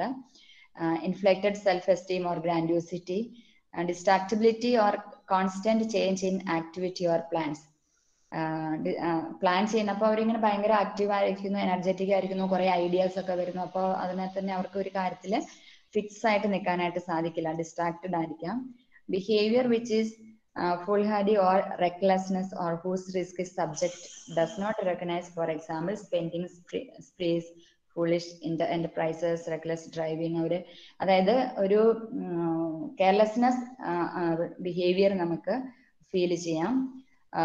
Marked sexual energy or sexual ഇൻഡിസ്ക്രിഷൻസ്, sexual energy ആ സമയത്ത് അതൊരു ഡിപ്രസീവ് മൂഡില് ഈ സെക്ഷൽ ഇൻട്രസ്റ്റ് എനർജി വളരെ ലോ ആയിരിക്കാം. പക്ഷെ മാനിക് എപ്പിസോഡിൽ അവർ വളരെ എനർജറ്റിക് ആവുന്നു. ഇതാണ് മാനിയയില് നമ്മൾ ഡയഗ്നോസ് ചെയ്യേണ്ട കാര്യങ്ങള്. അപ്പൊ തന്നെ ഡിപ്രസീവ് എപ്പിസോഡിൽ ശ്രദ്ധിക്കേണ്ടത് at least 2 out of 3 symptoms are must call it is depressive episode. മറ്റേ മാനിക് എപ്പിസോഡിൽ at least 4 symptoms besides first symptoms R must. ഈ ആദ്യം പറഞ്ഞിരിക്കുന്ന മൂഡ് അതല്ലാതെ ഏതെങ്കിലും 4 symptoms നമുക്ക് പ്രസന്റ് ആയാലാണ് ഇതിനെ മാനിക് എപ്പിസോഡ് എന്ന് പറയാൻ പറ്റുക. Present four minimum period of 1 week. അപ്പോൾ ഒരു ആഴ്ചയിലേക്ക് ഈ സിംറ്റംസ് നമുക്ക് കാണുന്നുണ്ടോ എന്നാണ് ശ്രദ്ധിക്കേണ്ടത്. ഈ ഡിപ്രസീവ് എപ്പിസോഡില് ഈ depressive symptoms may last four minimum 2 weeks. അതിന്റെ ഡ്യൂറേഷൻ എത്രയാണ്, ഏതൊക്കെ സിംറ്റംസ് ആണ് പ്രസന്റ് ആയിരിക്കുന്നത്, മാനിഫെസ്റ്റ് ചെയ്യണമെന്ന് നമ്മൾ ശ്രദ്ധിക്കണം. Sustained depressed mood to a degree that is definitely abnormal for the individual. Depressed mood, depressed ആകുമ്പോൾ abnormal എന്ന് പറയുമ്പോൾ dysfunctional, whether the person becomes dysfunctional. then loss of interest or pleasure in activities that are normally pleasurable. അതുവരെ വളരെ pleasurable ആയിരുന്ന activities, ചിലപ്പം cooking ആവാം, അല്ലെങ്കിൽ going out or being with friends, chatting with friends, ഇതൊക്കെ ഒത്തിരി സന്തോഷം തരുന്ന കാര്യങ്ങൾ മെല്ലെ അതിൽ നിന്നൊക്കെ വിഡ്രോ ചെയ്യുന്നു. ഡിക്രീസ്ഡ് എനർജി ഓർ ഇൻക്രീസ്ഡ് ഫെറ്റിഗിലിറ്റി, അതായത് ഭയങ്കര ഫെറ്റീഗ് എക്സ്പീരിയൻസ് ചെയ്യാം, ഭയങ്കര ക്ഷീണം, energy, lack of energy. Loss of confidence and self-esteem, unreasonable feelings of self-reproach or excessive and inappropriate guilt. Inappropriate guilt, അതായത് ചെറിയ കാര്യങ്ങൾക്ക് പോലും they experience guilt. There are healthy guilt and unhealthy guilt. Unhealthy guilt, it's okay, നമ്മൾ തെറ്റ് ചെയ്യാതിരിക്കാനായിട്ട് നമ്മളെ സഹായിക്കുന്ന guilt, ചെറിയൊരു guilt feeling ഒക്കെ. ബട്ട് അബ്നോർമലി ആ വ്യക്തിയെ നെഗറ്റീവായിട്ട് സ്വാധീനിക്കുന്ന guilt feeling, it's not good. Recurrent thoughts of death or suicide or any other suicidal behaviour, thought or behaviour, അതായത് എന്തില്ല സൂയിസൈഡിനുള്ള തോട്ട് അല്ലെങ്കിൽ അതിനുള്ള അറ്റംപ്റ്റ് ഈ വ്യക്തികൾ കാണിക്കുന്നുണ്ടാവാം. Complaints or evidence of diminished ability to think or concentrate, തീരുമാനം എടുക്കാൻ പറ്റാത്ത അവസ്ഥ. Change in psychomotor activity with agitation or retardation, either subjective or objective, അതായത് സബ്ജക്റ്റീവ് ഫീലിംഗിൽ ഓർ മറ്റ് പുറത്തേക്കാണെങ്കിലും ആക്റ്റീവ് ആയിരിക്കാൻ പറ്റാത്ത അവസ്ഥ. Sleep disturbance, change in appetite. Then about 2/3 of all patients with depression contemplate suicide, and 10 to 15% commit suicide. അത്രയും ആളുകൾ suicide ചെയ്യാനുമുള്ള സാധ്യത ഏറെയാണ്. അപ്പോൾ അതിലാണ് ഇപ്പോൾ ഇവരെ നമ്മൾ വളരെ ശ്രദ്ധയോടെ അത് ഐഡന്റിഫൈ ചെയ്ത് അവരെ ശ്രദ്ധിച്ചില്ലെങ്കിൽ, അല്ലെങ്കിൽ അവർ medication, pharmacological and psychological support അവർക്ക് കൊടുത്തില്ലെങ്കിൽ അത് വളരെ അപകടമാണ്. ഇതാണ് diagnosis.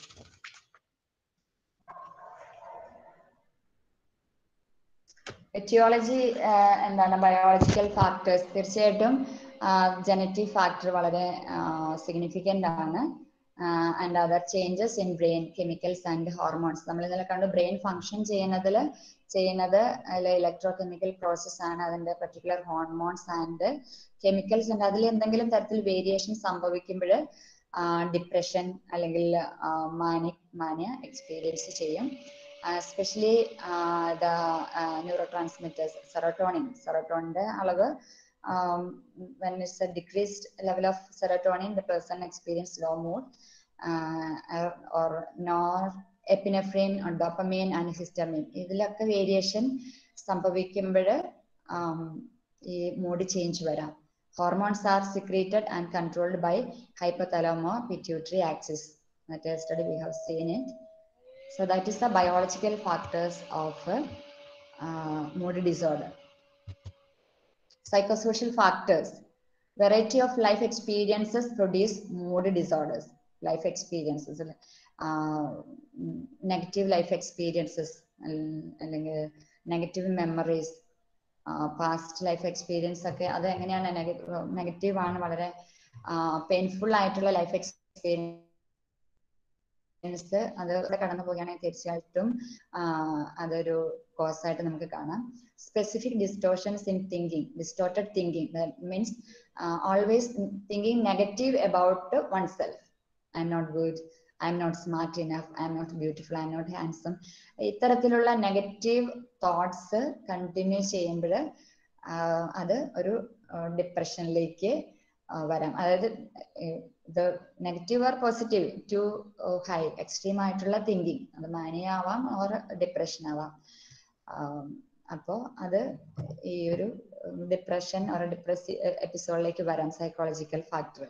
Helplessness, if the person feels that nobody is there to help, I am not able to do anything, ആ ഒരു ഹെൽപ്ലെസ്നെസ് എക്സ്പീരിയൻസ് ചെയ്യുമ്പോൾ മൂഡ് ചേഞ്ച് വരാം.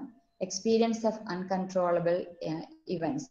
അൺകൺട്രോളബിൾ ഇവൻറ്റ്സ് മീൻസ് ലൈഫിൽ ഉണ്ടാകുന്ന അൺകൺട്രോളബിൾ ഇവൻറ്റ്സ് എന്ന് പറഞ്ഞാൽ എന്തൊക്കെയാവും? നമുക്ക് ഡിസീസസ് ഓർ ഡെത്ത്, ആക്സിഡൻറ്റ്സ്, ഇത് നമ്മളുടെ കൺട്രോളിൽ വരുന്ന നാച്ചുറൽ കലാമിറ്റീസ്, ഇതൊക്കെ നമ്മളുടെ കൺട്രോളിൽ വരുന്ന കാര്യമല്ല. അപ്പൊ ഇത് കണ്ടിന്യൂസ് ആയിട്ട് റിപ്പീറ്റഡ് ആയിട്ട് ഒരു ആളുടെ ലൈഫിൽ സംഭവിക്കുമ്പോൾ തീർച്ചയായിട്ടും അത് ഈ ഒരു ഡിസോർഡറിലേക്ക് ആ വ്യക്തിയെ നയിക്കാം.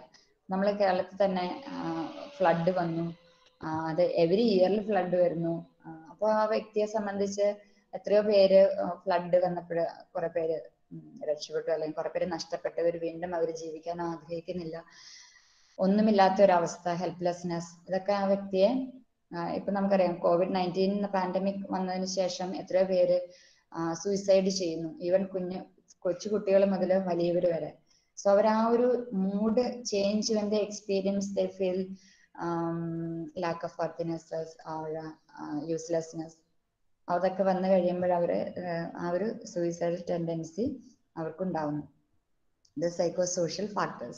So there are biological factors and psychosocial factors. Treatment of mood disorder. Both pharmacological and psychosocial treatments are available to manage patients with mood disorders. Depression ഒരു ബിഗിനിങ്ങിലൊക്കെ ആണെങ്കിൽ മോസ്റ്റ്ലി ഇത് നമുക്ക് ജനറ്റിക് ഫാക്ടർ ഉണ്ട്.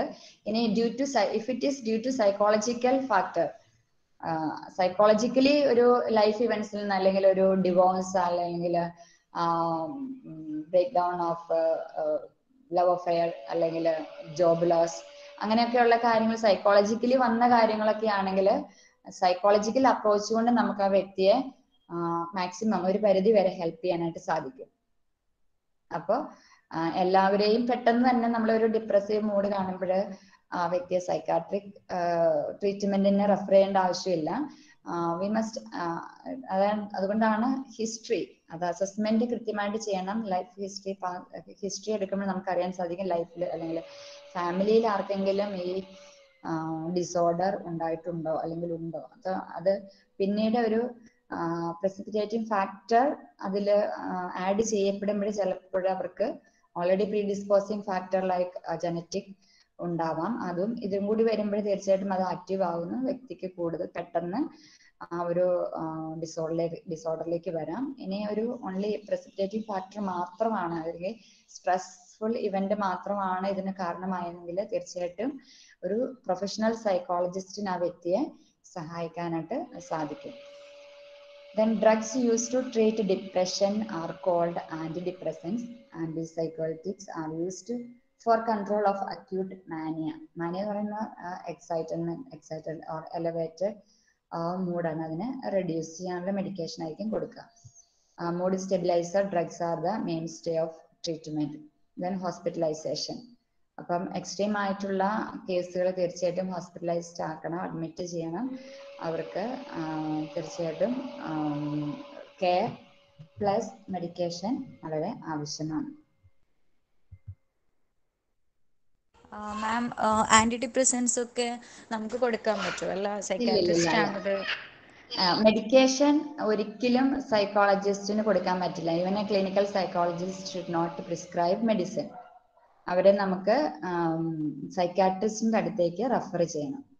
നമുക്ക് കാണുമ്പോൾ നമ്മൾ മെഡിക്കേഷൻ എന്താണ്, അല്ലെങ്കിൽ നമ്മുടെ അടുത്തേക്ക് വരുന്ന പേഷ്യന്റ് പ്രിസ്ക്രിപ്ഷൻ ഒക്കെ ആയിട്ട് വരികയാണെങ്കിൽ അവർ എന്താണ് അവരുടെ മെഡിക്കൽ ഹിസ്റ്ററി എന്നൊക്കെ നമുക്ക് മനസ്സിലാക്കാൻ സാധിക്കും. പക്ഷെ നമുക്കൊരിക്കലും അവർക്ക് മെഡിസിൻ മാറിക്കൊടുക്കാനോ അല്ലെങ്കിൽ പ്രിസ്ക്രൈബ് ചെയ്യാനോ നമുക്ക് പാടില്ല.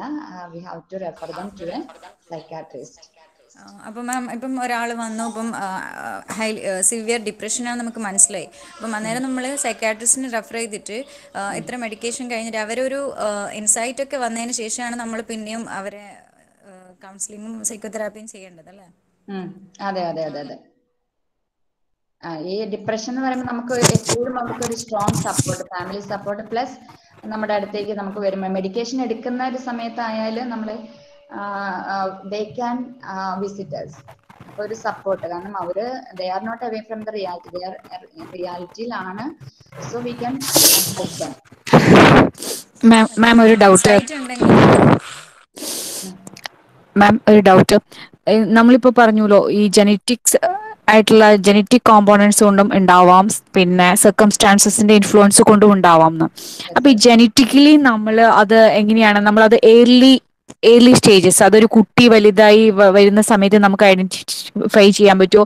അല്ലെങ്കിൽ പിന്നെ already he or she having this symptom plus the circumstantial ഇമ്പാക്റ്റും കൂടി ഉണ്ടാവുമ്പോൾ അതെങ്ങനെയാണ് അതിന്റെ ഒരു ഇത് വരുന്നത്? നമ്മൾ അതെങ്ങനെ ട്രീറ്റ് ചെയ്യും? Good question. നമുക്ക് ജനറ്റിക് ഫാക്ടർ ഉണ്ടെന്നുള്ളത് നമുക്ക് ഒന്ന് ഉണ്ടാകാം. നമ്മളിൽ ആർക്കൊക്കെ ഈ ജനറ്റിക് ഫാക്ടർ ഉണ്ടോ എന്ന് നമുക്ക് ഉണ്ട് എന്നുള്ളത് നമുക്ക് അറിയില്ല, അതായത് ഈ മെന്റൽ ഡിസോർഡേഴ്സിന്റെ ഏതെങ്കിലും ഒക്കെ. പക്ഷെ നമ്മൾ ആ ഒരു ലൈഫ് സർക്കംസ്റ്റൻസസ്, എൻവയോൺമെന്റ് ഓക്കെ ആണ്, വളരെ റിലാക്സ്ഡ് ആണ്, വളരെ കംഫർട്ടബിൾ ആണ്, നമുക്ക് ഇനഫ് കെയർ ആൻഡ് സപ്പോർട്ട് കിട്ടുന്നുണ്ട് എങ്കിൽ, അല്ലെങ്കിൽ ഒരു കുട്ടിയാണ് ജനിച്ചതിന് ശേഷം ഈ കുട്ടിയുടെ എൻവയോൺമെന്റ്, ഫാമിലി എൻവയോൺമെന്റ് അല്ലെങ്കിൽ പാരന്റ്സിന്റെ കെയർ ഒക്കെ വളരെ ഓക്കെ ആണെങ്കിൽ ആ കുട്ടിക്ക് ഒരിക്കലും ആ ഒരു ജനറ്റിക് ഫാക്ടർ ആക്റ്റീവ് ആവണമെന്നില്ല. പിന്നീട് ചിലപ്പം ഒരു സർക്കംസ്റ്റൻസസിൽ കുട്ടി ഫീൽ ചെയ്യാണ് എന്തെങ്കിലും തരത്തിലുള്ള ഒരു നെഗറ്റീവ് ഇവന്റിലൂടെ കടന്നു പോകുമ്പോൾ ഒരുപക്ഷെ ഇത് ആക്റ്റീവ് ആവാം, അത് ട്രിഗർ ചെയ്യാൻ സാധ്യതയുണ്ട്. അപ്പോൾ അത് ഓൾറെഡി അപ്പം നമുക്ക് ഫാമിലി ഹിസ്റ്ററി നോക്കുമ്പോഴറിയാം ഇത് ഓൾറെഡി ഫാമിലിയിൽ ഉള്ളതാണെങ്കിൽ തീർച്ചയായിട്ടും അതൊരു കാരണമാണ്. പ്ലസ് ആ ഒരു സർക്കംസ്റ്റൻസസ്. അപ്പൊ അതല്ലാതെ ഇടയ്ക്ക് സിംറ്റംസ് നമുക്ക് കാണിക്കുന്നുണ്ടെങ്കിൽ നമുക്ക് മനസ്സിലാക്കാം, ഏർലി നമുക്കതിനെ സൈക്കോളജിക്കൽ സപ്പോർട്ട് കൊണ്ട് ആ വ്യക്തിയെ സഹായിക്കാം. പിന്നീട് അത് ഒരു സിവിയർ ഇതിലേക്ക് വരുന്നുണ്ടെങ്കിൽ തീർച്ചയായിട്ടും മെഡിക്കേഷൻ ആവശ്യമാണ്. Thank you ma'am. പക്ഷെ ഇതിലൊരു ഇതെന്ന് വെച്ചാൽ മാം, ഇപ്പൊ പാരന്റ്സ്, ഇപ്പൊ നമ്മൾ ജനറ്റിക്കലി എന്ന് പറയുമ്പോഴേക്കും ഏതർ ഓഫ് പാരന്റ്, ഏതെങ്കിലും ഒരു പാരന്റിന് ഉണ്ടാവാം. പക്ഷെ ആ പാരന്റിന് പക്ഷെ രണ്ടുപേർക്കും ഉണ്ടാവണമെന്നില്ല, അതിലൊരു പാരന്റിന് ഉണ്ടാവാം. അപ്പൊ ഓപ്പോസിറ്റ് ഉള്ള ആൾക്ക് ഇത് മനസ്സിലാവണം. ഇപ്പൊ വൈഫോ ഹസ്ബൻഡോ ആണ്, കുട്ടി ഇങ്ങനെ ബിഹേവ് ചെയ്യുമ്പോൾ ഇറ്റ് മേ ബി ഇത് എന്റെ ഒരു ക്യാരക്ടറിന്റെ എക്സ്റ്റൻഷൻ ആണ് എന്ന് നമുക്ക് മനസ്സിലാവാനുള്ള ഒരു എന്താ പറയാ ഒരു മാനസികാവസ്ഥ നമുക്ക് ഉണ്ടാവണം. ഇതിനിപ്പോ വീട്ടിൽ പറ്റിയില്ല എങ്കിൽ ഡെഫിനറ്റ്ലി ടീച്ചേഴ്സിന് നെക്സ്റ്റ് വരുന്നത് ഇമ്മീഡിയറ്റ് കോണ്ടാക്ട് പേഴ്സൺ എന്ന് പറഞ്ഞ ടീച്ചറാണ്. അവർക്കിത് മനസ്സിലാവില്ലേ? ഇല്ലേ? അതുകൊണ്ടാണ് ടീച്ചേഴ്സ്, പ്രത്യേകിച്ച് ടീച്ചേഴ്സിന് ഈ ഒരു BEd കഴിഞ്ഞവർക്ക് ഈ കോഴ്സ് അഡ്മിഷന് എലിജിബിൾ ക്രൈറ്റീരിയ ആക്കി വെച്ചിരിക്കുന്നത്. ടീച്ചേഴ്സ് ആണ് കുട്ടികളുമായിട്ട് ഡീൽ ചെയ്യുന്ന ഒരവസ്ഥ. അപ്പൊ ടീച്ചറിന് ആ ഒരു അവയർനെസ് ഉണ്ടാവണം. നമ്മളിത് പഠിക്കുന്നത് വഴിയായിട്ട് ഒരു കുട്ടിയുടെ എന്തെങ്കിലും തരത്തിലുള്ള സിംറ്റംസ്, ഒരു നോർമൽ ചൈൽഡ് അല്ല, അതിന് എന്തെങ്കിലും തരത്തിലുള്ള സിംറ്റംസ് ഒരു ബിയോണ്ട് നോർമൽ എന്ന് കാണുമ്പോൾ ആ കുട്ടിയെ പേഴ്സണലായിട്ട് കോണ്ടാക്ട് ചെയ്യാനും, ഇനി ആ കുട്ടിയുടെ ഫാമിലി ബാക്ക്ഗ്രൗണ്ട് അറിയാനും. ഒരുപക്ഷെ കുട്ടി ചിലപ്പോൾ ഓക്കെ ആയിരിക്കും, ഫാമിലി ബാക്ക്ഗ്രൗണ്ടിലുള്ള പ്രശ്നം കാരണമായിരിക്കും കുട്ടി ഇത്തരത്തിലുള്ള ഡിസ്റ്റർബൻസ് കാണിക്കുന്നത്. അപ്പൊ പാരന്റ്സിനെ നമുക്ക് വിളിപ്പിക്കാനും അവരെ മനസ്സിലാക്കാനും നമുക്ക് സാധിക്കണം. അപ്പൊ ആ പാരന്റ്സിന്റെ ഇടയിലുള്ള കോൺഫ്ലിക്റ്റ് ഒരുപക്ഷെ ഈ കുട്ടീനെയാണ് സ്വാധീനിക്കുന്നതെന്ന് അവർക്കൊരു സൈക്കോ എഡ്യൂക്കേഷൻ കൊടുക്കാം. ഇനി അവർക്ക് രണ്ടുപേർക്കും ഒരുപക്ഷെ പ്രശ്നമൊന്നും ഉണ്ടാവില്ല, അവരുടെ നോർമൽ മാരിറ്റൽ കോൺഫ്ലിക്റ്റ് ആയിരിക്കാം, അല്ലെങ്കിൽ ഇനി അതർ പ്രോബ്ലം ആയിരിക്കാം. പക്ഷെ അവരുടെ ഗ്രാൻഡ് പാരന്റ്സിനോ അല്ലെങ്കിൽ പാരന്റ്സ് രണ്ടു കൂട്ടരുടെയും ഫാമിലി ഏത് ലൈനിലാണെന്നാണ്, എന്തെങ്കിലും പ്രോബ്ലം ഉണ്ടോ, അതാണോ കാരണമെന്ന് നമ്മൾ ഡയഗ്നോസ് ചെയ്യേണ്ടതുണ്ട്. Thank you sister. മാം, ഈ ജനറ്റിക് റീസൺസ് ഉണ്ടല്ലോ, അത് ഡയഗ്നോസ് ചെയ്തിട്ട് അത് കറക്റ്റ് ചെയ്യാൻ പറ്റുമോ? അതാണെങ്കിൽ തന്നെ അതിന്റെ സിവിയറിറ്റി ഇതൊക്കെ ഡിസൈഡ് ചെയ്തിട്ട് അതിനെക്കുറിച്ച് അവയർനെസ് ഉണ്ടാക്കാൻ പറ്റുമോ? തീർച്ചയായിട്ടും ജനറ്റിക് ഫാക്ടർ ആണെങ്കിൽ അത് നമുക്ക് കംപ്ലീറ്റ് ക്യൂർ ആക്കാനായിട്ട് സാധിക്കില്ല. അത് ചിലപ്പം കുറെ വർഷം മെഡിസിൻ എടുത്തിട്ട് കുറച്ച് നാൾ ഉണ്ടാവില്ല, പിന്നീട് അത് ഉണ്ടാവാനുള്ള ടെൻഡൻസി ആ വ്യക്തിയിലുണ്ട്. അപ്പൊ അതിന്റെ സിവിയറിറ്റി നമുക്ക് കുറയ്ക്കാം വിത്ത് മെഡിക്കേഷൻ. ഇനി മെഡിക്കേഷൻ കഴിച്ചു കഴിഞ്ഞാൽ അത് റെഡ്യൂസ് ചെയ്തെങ്കിൽ വിത്ത് സപ്പോർട്ട് ഓഫ് ഫാമിലി മെമ്പേഴ്സ് നമുക്ക് ആ വ്യക്തിയെ ഒരു നോർമൽ ഫങ്ഷനിന് സഹായിക്കാം. അതല്ല ചോദ്യം. ഈ ജനറ്റിക് ആസ്പെക്ട് ഉണ്ടല്ലോ, ഇതിന്റെ ജനറ്റിക് ആസ്പെക്ട് നമ്മുടെ DNA അല്ലെ, DNA ആ രീതിയിൽ വരുന്ന സമയത്ത് അതിന് ക്യൂർ ഉണ്ടാവാൻ സാധ്യതയില്ലെന്ന് പറഞ്ഞു. പക്ഷെ അത് അനലൈസ് ചെയ്യാൻ പറ്റുമെന്നായിരുന്നു ചോദിക്കുന്നത്. അത് എന്തുകൊണ്ട് എങ്ങനെയാണ് ഇത് ആ രീതിയിലുള്ളൊരു ഇത് നമുക്ക് ഉണ്ടാക്കാൻ പറ്റുമോ? ഇല്ല, നമുക്ക് ജനറ്റിക് മെറ്റീരിയൽ നമുക്ക് പലതരത്തിലുള്ള ടെസ്റ്റുകൾ വഴി നമുക്ക് മീൻസ് മെഡിക്കൽ ടെസ്റ്റ് എക്സാമിനേഷൻ വഴിയായിട്ട് ബ്ലഡ് ടെസ്റ്റ് വഴി അല്ലെങ്കിൽ പലതരത്തിലുള്ള ടെസ്റ്റുകൾ വഴി നമുക്ക് എന്തെങ്കിലും അല്ലെങ്കിൽ ബ്രെയിൻ സ്കാനിങ്, MRI പറഞ്ഞ കാര്യങ്ങൾ, ഫങ്ഷണൽ ഒരു സ്ട്രക്ചറൽ ഡിഫക്റ്റ് എന്തെങ്കിലും ഉണ്ടെങ്കിൽ നമുക്ക് അതിനെ മനസ്സിലാക്കാൻ പറ്റും. അല്ലാത്ത രീതിയിൽ നമുക്ക് അതിന്റെ സിംറ്റംസ് വന്നു കഴിഞ്ഞാലാണ് തിരിച്ചറിയാൻ പറ്റുക. ഇപ്പൊ സ്കിസോഫ്രീനിയ ഒക്കെ ആണെങ്കിൽ തീർച്ചയായിട്ടും പക്ക ജനറ്റിക് ആണ്, ഹെറിഡിറ്റി ആണ് കൂടുതലും, ഒരു 90-95%. അപ്പൊ തീർച്ചയായിട്ടും അത് ജനറ്റിക് സിസ്റ്റർ വർഗീസ് ഒരു സംശയം.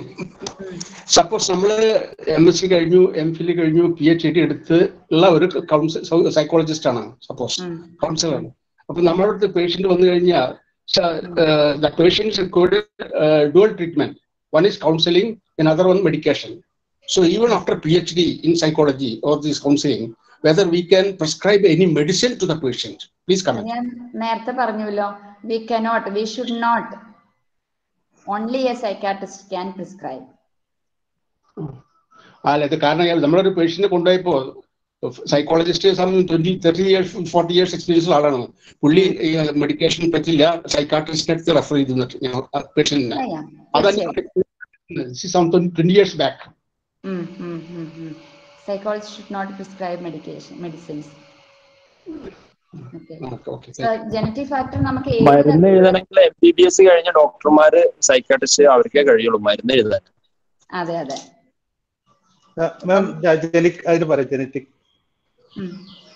ജനറ്റിക് ഫാക്ടർ അത് നമ്മളുടെ ബോഡിയിൽ അല്ലെങ്കിൽ നമ്മുടെ ജനറ്റിക് DNA-യിലുള്ളതാണ്. DNA മാറ്റാൻ നമുക്ക് പറ്റില്ല. സോ അതിന്റെ ഇമ്പാക്റ്റ് റെഡ്യൂസ് ചെയ്യാനേ നമുക്ക് സാധിക്കൂ. അത് മെഡിക്കേഷൻ കൊണ്ട് അതിന്റെ ഇമ്പാക്ട് റെഡ്യൂസ് ചെയ്യാം. അതൊരു സിവിയർ ഡിസോർഡറിലേക്ക് നമ്മൾ വരുന്നു എന്നറിഞ്ഞാൽ, ഒരു വ്യക്തി വരുന്നു എന്നറിഞ്ഞാൽ അതിന് മെഡിക്കേഷൻ കൊണ്ട് അതിന്റെ കെമിക്കൽ ബാലൻസ് ബാലൻസ് ചെയ്യാനായിട്ട് സാധിക്കും. അതല്ലാതെ കംപ്ലീറ്റ് അതിനൊരു ചേഞ്ച് നമുക്ക് പറ്റില്ല. സിസ്റ്റർ, അതല്ല, ക്ലിനിക്കൽ സൈക്കോളജി കഴിഞ്ഞാലെങ്കിലും പ്രിസ്ക്രൈബ് ചെയ്യാൻ പറ്റുമോ? ഇല്ല. Okay, thank you. Psychiatry, medicine, അത് സാധാരണ ക്ലിനിക്കൽ സൈക്കോളജി സാധാരണ നമ്മളും അതേ ക്ലിനിക്കൽ സൈക്കോളജി കോഴ്സ് കഴിക്കുകയാണെങ്കിൽ whether we can prescribe or not, that is a question. No. Okay, thank you. You have to be a psychiatrist. Okay. Sister, ഈ genetic ഇതിന്റെ കാര്യത്തില് ഇപ്പൊ ശരിക്കും ജീനോം വൈഡ് അസോസിയേഷൻ സ്റ്റഡീസ് എന്ന് പറഞ്ഞിട്ട് ഒരു പ്രോജക്റ്റ് നടപ്പുണ്ട്. അതായത് നമ്മുടെ DNA മുഴുവനും അവര് ഇത് ചെയ്ത് ഡീകോഡ് ചെയ്ത കാരണം ഇപ്പൊ സൈക്കാട്രി പ്രോബ്ലം റൺ ചെയ്യണ ഫാമിലീസിലെ ആൾക്കാരുടെ ജനറ്റിക് അനാലിസിസ് നടത്തി കഴിഞ്ഞാൽ അതുള്ളവർക്ക് ഏതാണ് വ്യത്യാസം, ഇല്ലാത്തവർക്ക് എന്താണ് വ്യത്യാസം, അങ്ങനെയുള്ള സ്റ്റഡീസ് നടത്തിയിട്ട് കണ്ടുപിടിക്കാൻ ശ്രമിക്കുന്നുണ്ട്. അപ്പൊ കുറെയൊക്കെ അതിൽ സക്സസ് ആയിട്ടുണ്ടെങ്കിലും കംപ്ലീറ്റ് ഏത് ജീനിലെ കുഴപ്പം കൊണ്ടാണെന്നൊന്നും പറയാൻ പറ്റിയിട്ടില്ല. പക്ഷെ പറ്റിക്കഴിഞ്ഞാൽ ഇപ്പൊ ഒരു ഫാമിലിയിലെ അവരുടെ ജീനോം ടെസ്റ്റ് ചെയ്തിട്ടുണ്ടെങ്കിൽ ഇയാൾക്ക് വരുമോ ഇല്ലയോ എന്നൊക്കെ അപ്പൊ പ്രെഡിക്റ്റ് ചെയ്യാൻ പറ്റും. May be another 10-15 years. സ്റ്റഡികളൊക്കെ വർഷങ്ങളായിട്ട് നടന്നുകൊണ്ടിരിക്കുന്ന കാര്യങ്ങളാണ്. പക്ഷെ ഇതുവരെയും കംപ്ലീറ്റ് ഒരു സക്സസ്ഫുൾ ആവാനായിട്ട് സാധിച്ചിട്ടില്ല. മാം, ഇതിലൊരു തനിയാവർത്തനം എന്ന് പറഞ്ഞ സിനിമ ഇല്ലേ, അതുപോലത്തെ കേസുകൾ വരാമല്ലോ. അപ്പൊ ഇത് മനസ്സിലാക്കിയിരിക്കേണ്ടത് അത്യാവശ്യമുണ്ട്. ഇതിന്റെ ആ സ്വഭാവം മനസ്സിലാക്കിയിരിക്കേണ്ടത്, ജനറ്റിക് ഇതിന്റെ നേച്ചറിന്റെ. Yes. Okay. Sister, is there any age factor as for beyond which definitely there is a possibility for people getting into depression or mania? Particular gene? No. Is there an age factor beyond which? Usually it is about 35, 40 or 50 above usually. Even child, we can see, sometimes we can see in rare cases, we can even see among the children also. Thank you, madam. Actually, this is a slightly difficult subject as far as non-medico and psychologist or psychiatrics persons are concerned, but we can understand the overall meaning. Thank you. Of course. Only at least we should do that. We have to understand, are able to see what is the problem. So the same symptoms can be seen in some other disorders also. So the assessment is we have to done carefully. So still, that's why we can make only an diagnostic impression. No, we cannot. Maybe my question is wrong because I don't have the background. There is something called ADHD in child. So whether that is that is also called a maniac behavior, or it's not, or it has No, nothing that to do is with this? no, that is a different child developmental disorder. ADHD. Thank you, madam. Okay, yeah. Sister ആ ക്വസ്റ്റ്യന്റെ ബാക്കിയായിട്ടാണ് ഞാൻ ചോദിക്കുന്നത്. ഇപ്പൊ കുട്ടികൾ നമ്മൾ ഒരു ചെറിയ കുട്ടീനെ പഠിപ്പിക്കാൻ തുടങ്ങുമ്പോൾ, കാരണം നമ്മളിപ്പോ വലിയ ആൾക്കാരെ കുറിച്ച് അവരുടെ ഒരു പ്രോബ്ലംസ് എന്ന് പറഞ്ഞിട്ടുണ്ടെങ്കിൽ അത് ഒരു 30-35 മുതലാണ് സ്റ്റാർട്ട് ചെയ്യുന്നതെന്ന് വിചാരിക്കാം. പക്ഷെ ജനറ്റിക്കലി ഉണ്ടെങ്കിൽ അത് ഐഡന്റിഫൈ ചെയ്യേണ്ടത് വളരെ ഏർലി സ്റ്റേജിൽ നിന്നാണ്. അപ്പോൾ ഇപ്പൊ നമ്മളിപ്പോ കുട്ടികൾ പഠിക്കുന്നില്ല, പ്രശ്നം ഉണ്ടാക്കണു, ക്ലാസ്സിൽ അടങ്ങിയിരിക്കുന്നില്ല, ഈ പ്രശ്നങ്ങളൊക്കെ ഇപ്പൊ ഈ പറഞ്ഞ പോലെ ADHD, എനിക്കറിയില്ല അത് കറക്റ്റ് ഞാൻ ഈ പറയുന്നത് കറക്റ്റ് ആണോന്ന്, അങ്ങനെ നമ്മൾ ക്ലാസിഫൈ ചെയ്യുന്നു. പക്ഷെ അതല്ല, ഇതിനൊക്കെ അപ്പുറമായിട്ട് വേറെയും കുറെ പ്രോബ്ലംസ് ഈ കുട്ടികൾക്ക് ഉണ്ട്. അത് ജനറ്റിക്കൽ ആവാം, സൈക്കോളജിക്കൽ ആവാം, എന്തായാലും അത് ഫാമിലിയിൽ നിന്നാണ് തുടങ്ങുന്നത്. അപ്പോൾ ശരിക്കും പറഞ്ഞാല് നമ്മളുടെ നമ്മളുടെ കരിക്കുലത്തിന് ഒരു പാർട്ട് തന്നെ ഇതാക്കേണ്ടതല്ലേ? കാരണം അങ്ങനെയാണെങ്കിൽ അവിടുന്ന് തന്നെ ഏർലി സ്റ്റേജിൽ തന്നെ കുറെ പ്രോബ്ലംസ് നമുക്ക് പരിഹരിച്ചുകൊണ്ട് ഒരു നല്ല ഹെൽത്തി പേഴ്സൺ ആക്കിയിട്ട് ഒരു കുട്ടികളെ മാറ്റാൻ പറ്റും, ഇല്ലേ? തീർച്ചയായിട്ടും. അതിന് നമുക്ക് ഏറ്റവും കൂടുതൽ അവയർനെസ് കൊടുക്കേണ്ടത് പാരന്റ്സിനാണ്, അതെ. Family focused. അപ്പൊ പാരന്റ്സിന്റെ അതെ ജനറ്റിക് ആയിട്ടുള്ളതാണ്, അവർക്ക് അങ്ങനെ അത്തരത്തിലുള്ള ഒരു എഡ്യൂക്കേഷൻ അവയർനെസ്. അതുകൊണ്ടാണ് നമ്മൾ കുട്ടികളൊക്കെ നമുക്ക് ആ ഒരു ഏജിൽ ഇപ്പം ADHD, ഓട്ടിസം ഇത്തരം കാര്യങ്ങളൊക്കെ തീർച്ചയായിട്ടും ആ ഒരു ഡെവലപ്മെന്റിൽ നമുക്ക് ഏർലി സ്റ്റേജിൽ മീൻസ് മേ ബി ഒരു age of 3 we can identify കുട്ടികളുടെ ഇത്തരത്തിലുള്ള കുട്ടികളുടെ ഇടയിലുള്ള സിംറ്റംസ്. പക്ഷെ നമുക്ക് അവരെ ഹെൽപ്പ് ചെയ്യാനായിട്ട് ബിഹേവിയറൽ മോഡിഫിക്കേഷൻ, ഇൻ നെസസറി കേസിൽ മെഡിക്കേഷൻ ഇതൊക്കെ കൊടുക്കാം. പക്ഷെ അതൊക്കെ ഡീല് ചെയ്യേണ്ടത് should be by parents. So പാരന്റ്സിനാണ് ഏറ്റവും കൂടുതൽ നമ്മൾ ശ്രദ്ധിക്കേണ്ടത്. നിങ്ങളുടെ ഇടയിലും നിങ്ങളും പാരന്റ്സ് ആയിട്ടുള്ളവരുണ്ട്. അപ്പൊ എത്രയധികം some cases that comes to us for the counselling, even highly educated parents are not able to manage their children or diagnose the problems or how to deal with them. അത് അവർക്കറിയില്ല. May be they are running a big school or a hospital or dealing with many other things, but sometimes they fail in how to deal with their own children. Sister, അത് എങ്ങനെ ഉണ്ടാവുക sister? നമ്മൾ ജീവിക്കുന്ന ഇന്നത്തെ ഈ ഒരു educated ആയിട്ടുള്ള സൊസൈറ്റിയിൽ ഏറ്റവും എഡ്യൂക്കേറ്റഡ് ആയിട്ടുള്ള ആൾക്കാർ പോലും ഇപ്പോഴും കുട്ടികളെ ബലി കൊടുക്കുകയൊക്കെ ചെയ്യുന്ന ഒരു സമൂഹത്തിലല്ലേ നമ്മൾ ജീവിക്കുന്നത്. പിന്നെ മെന്റൽ അസുഖം, ഫിസിക്കൽ അസുഖത്തിന് മാത്രമേ ആൾക്കാർ ഇപ്പോഴും അഡൾട്ട്സ് ആയിട്ടുള്ള എഡ്യൂക്കേറ്റഡ് ആയിട്ടുള്ളവരും ഹോസ്പിറ്റലിനെ സമീപിക്കുക, അല്ലെങ്കിൽ അതൊക്കെ ചെയ്യുന്നത് only people who are even educated, they are not doing it. So mentally means they are telling, എന്താ പറയാ, നിങ്ങൾക്കാണ് വട്ട് എന്ന് പറയുന്ന സിറ്റുവേഷൻ ആണ് നമ്മുടെ നാട്ടിൽ എസ്പെഷ്യലി ഉള്ളത്. അപ്പൊ എങ്ങനെയാണ് ആൾക്കാരുടെ awareness ആണ്, we have to create awareness first of all. Yeah, that's something related to our culture. If somebody is going to visit a counselor or psychologist, they think that they have some madness or psychotic problems. It's not only because of that. If they feel any disturbance or problem with their relationship, they can go to a counselor or a psychologist.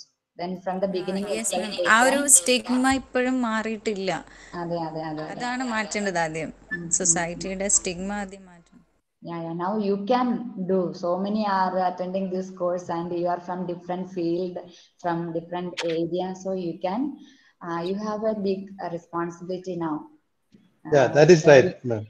Yes, we can initially we can take over this creating awareness. How to create awareness among our people? That should be first our aim. I think. Yes. I do think. Especially you have to focus on the young parents. Yes. Yes. Yeah. അതുകൊണ്ടാണ് മാം ഞാൻ ഇപ്പൊ ഞാനൊരു 15 വയസ്സുള്ള ഒരു ആൺകുട്ടിയുടെയും 10 വയസ്സുള്ള ഒരു പെൺകുട്ടിയുടെയും അമ്മയാണ്. അപ്പൊ ഞാൻ എപ്പോഴും മനസ്സിലാക്കുന്ന എന്റെ എക്സ്പീരിയൻസിൽ നിന്നും, ഞാനിപ്പോ റൈറ്റ് നൗ ഐ ആം 44, ഞാൻ മനസ്സിലാക്കിയത് കാരണം എന്താ വെച്ചാൽ നമ്മൾക്ക് ഒരുപാട് നമ്മളുടെ ഈ ഒരു 10 ഇയർ മുതൽ ഒരു 44 വരെ പല സ്ഥലങ്ങളിലും നമുക്കൊരു സൈക്കോളജിക്കൽ ഗൈഡൻസ് ആവശ്യമുള്ള ഒരു കാലഘട്ടങ്ങളിലൂടെ നമ്മൾ പോയിട്ടുണ്ട്, പ്രത്യേകിച്ച് എക്സാം ടൈമില്. അത് കഴിഞ്ഞിട്ട് നമ്മളൊരു പാരന്റ് ആയി കഴിയുമ്പോൾ നമുക്ക് കുറേയൊക്കെ നമുക്ക് നമ്മളുടെ ഒരു എക്സ്പീരിയൻസ് കൊണ്ട് നമുക്ക് ഇതാണ് റീസൺ എന്നൊക്കെ മനസ്സിലാവും. അതുകൊണ്ട് ഞാൻ വളരെ സ്ട്രോങ് ആയിട്ട് സപ്പോർട്ട് ചെയ്യുന്നത് എപ്പോഴും നമ്മുടെ കരിക്കുലത്തില് ഒരു സ്റ്റുഡൻസ് കൗൺസിലർ അല്ലെങ്കിൽ അതൊരു എന്താ പറയുക സബ്ജക്റ്റ് ആയിട്ട് ഉണ്ടാവണം, നിർബന്ധമായിട്ടും ലൈഫ് സ്കിൽ ആയിട്ട് ഉണ്ടാവണം എന്ന് ആണ് ഞാൻ എപ്പോഴും അഡ്വക്കേറ്റ് ചെയ്യുന്നത്.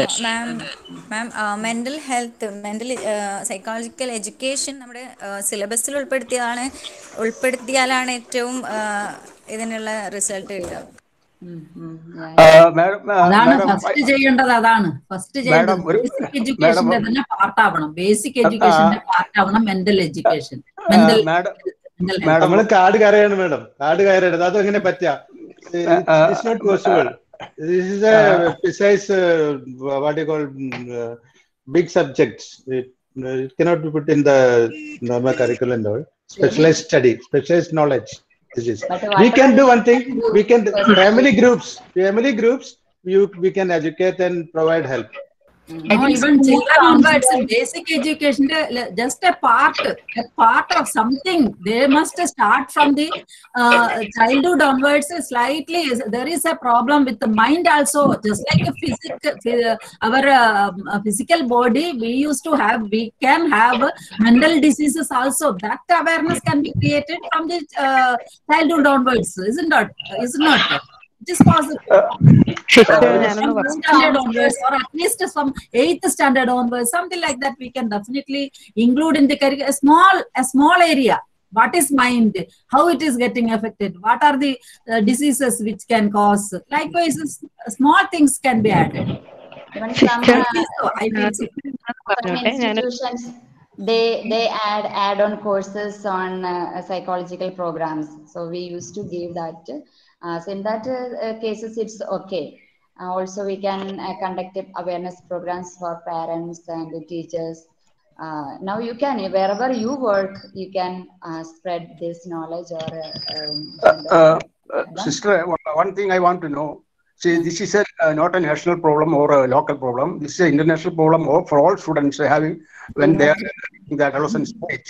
In that case, what are the other countries are following to solve this problem? Can you explain about it? Not only in India, developed countries. These are the management criteria we can follow. Whatever you already discussed, we can create awareness, and maybe from the childhood onwards, we can give an awareness to the children, or give focus on their mental functioning or psychological or this developmental. In each developmental stage, what happens to them.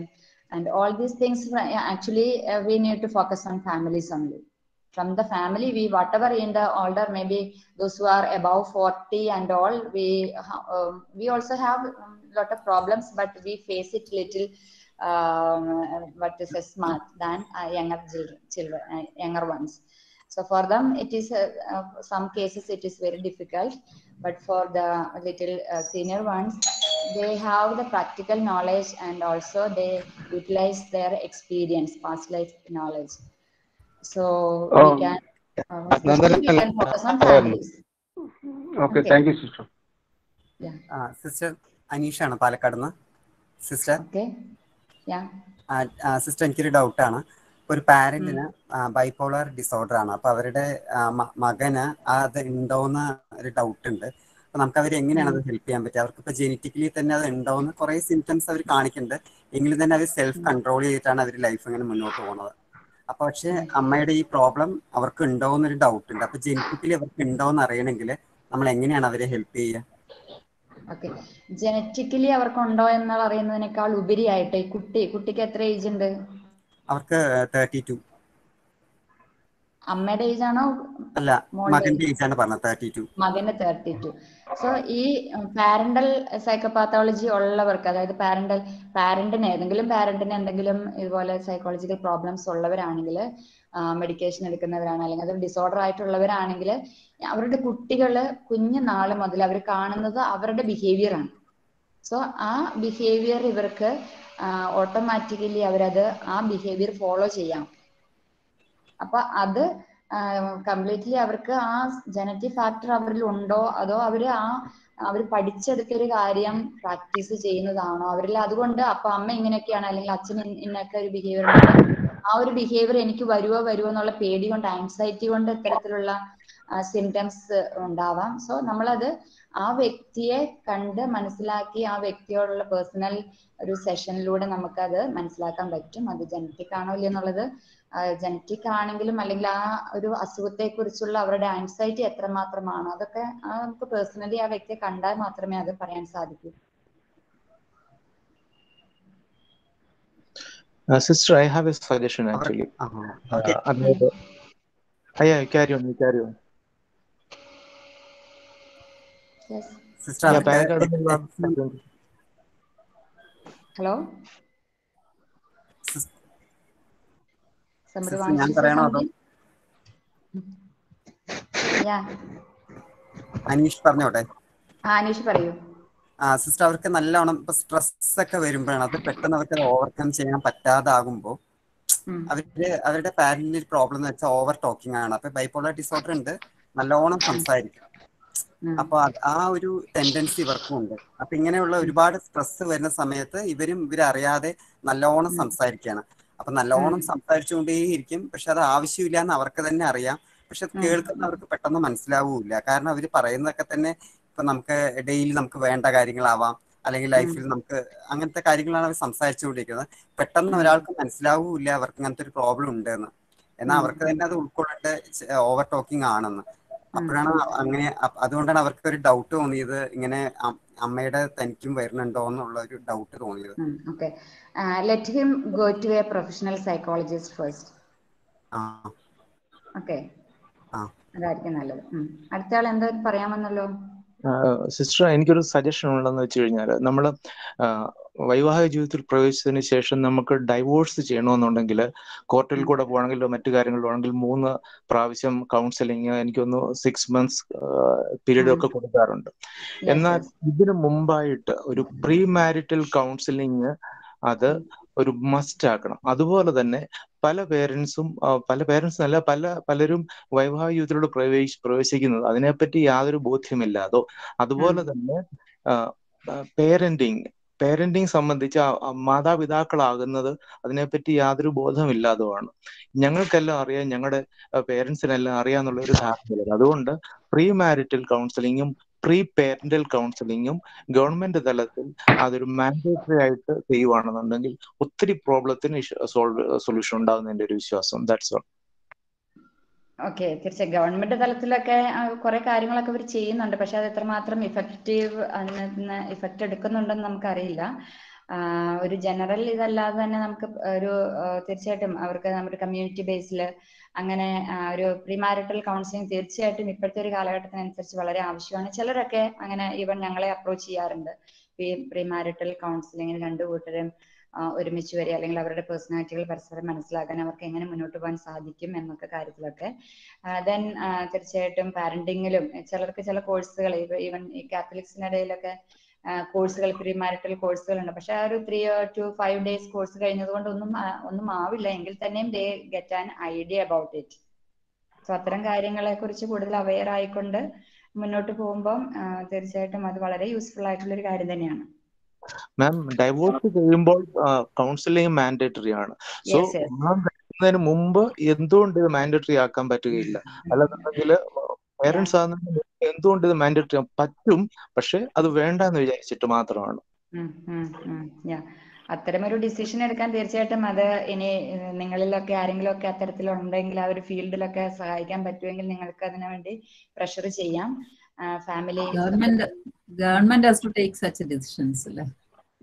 ഒരു government decision എടുക്കാം തീർച്ചയായിട്ടും. അപ്പൊ അത് എങ്ങനെ അതിനെ practical apply ചെയ്യാം എന്നുള്ളത് നമ്മളുടെയൊക്കെ കൈകളിൽ ഉള്ളതുപോലെയാണ്. എങ്ങനെ നമ്മൾ അതിന് ഇനിഷ്യേറ്റീവ് എടുക്കുന്നു, how we are taking effort to apply that things.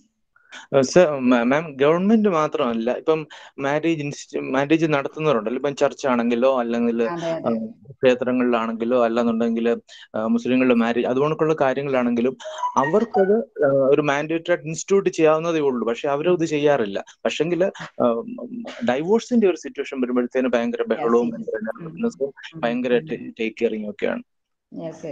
മാം, ഒരു കാര്യം പറയട്ടെ, ഞാൻ സോഷ്യൽ ഇതിൽ വർക്ക് ചെയ്തിട്ടുണ്ട്.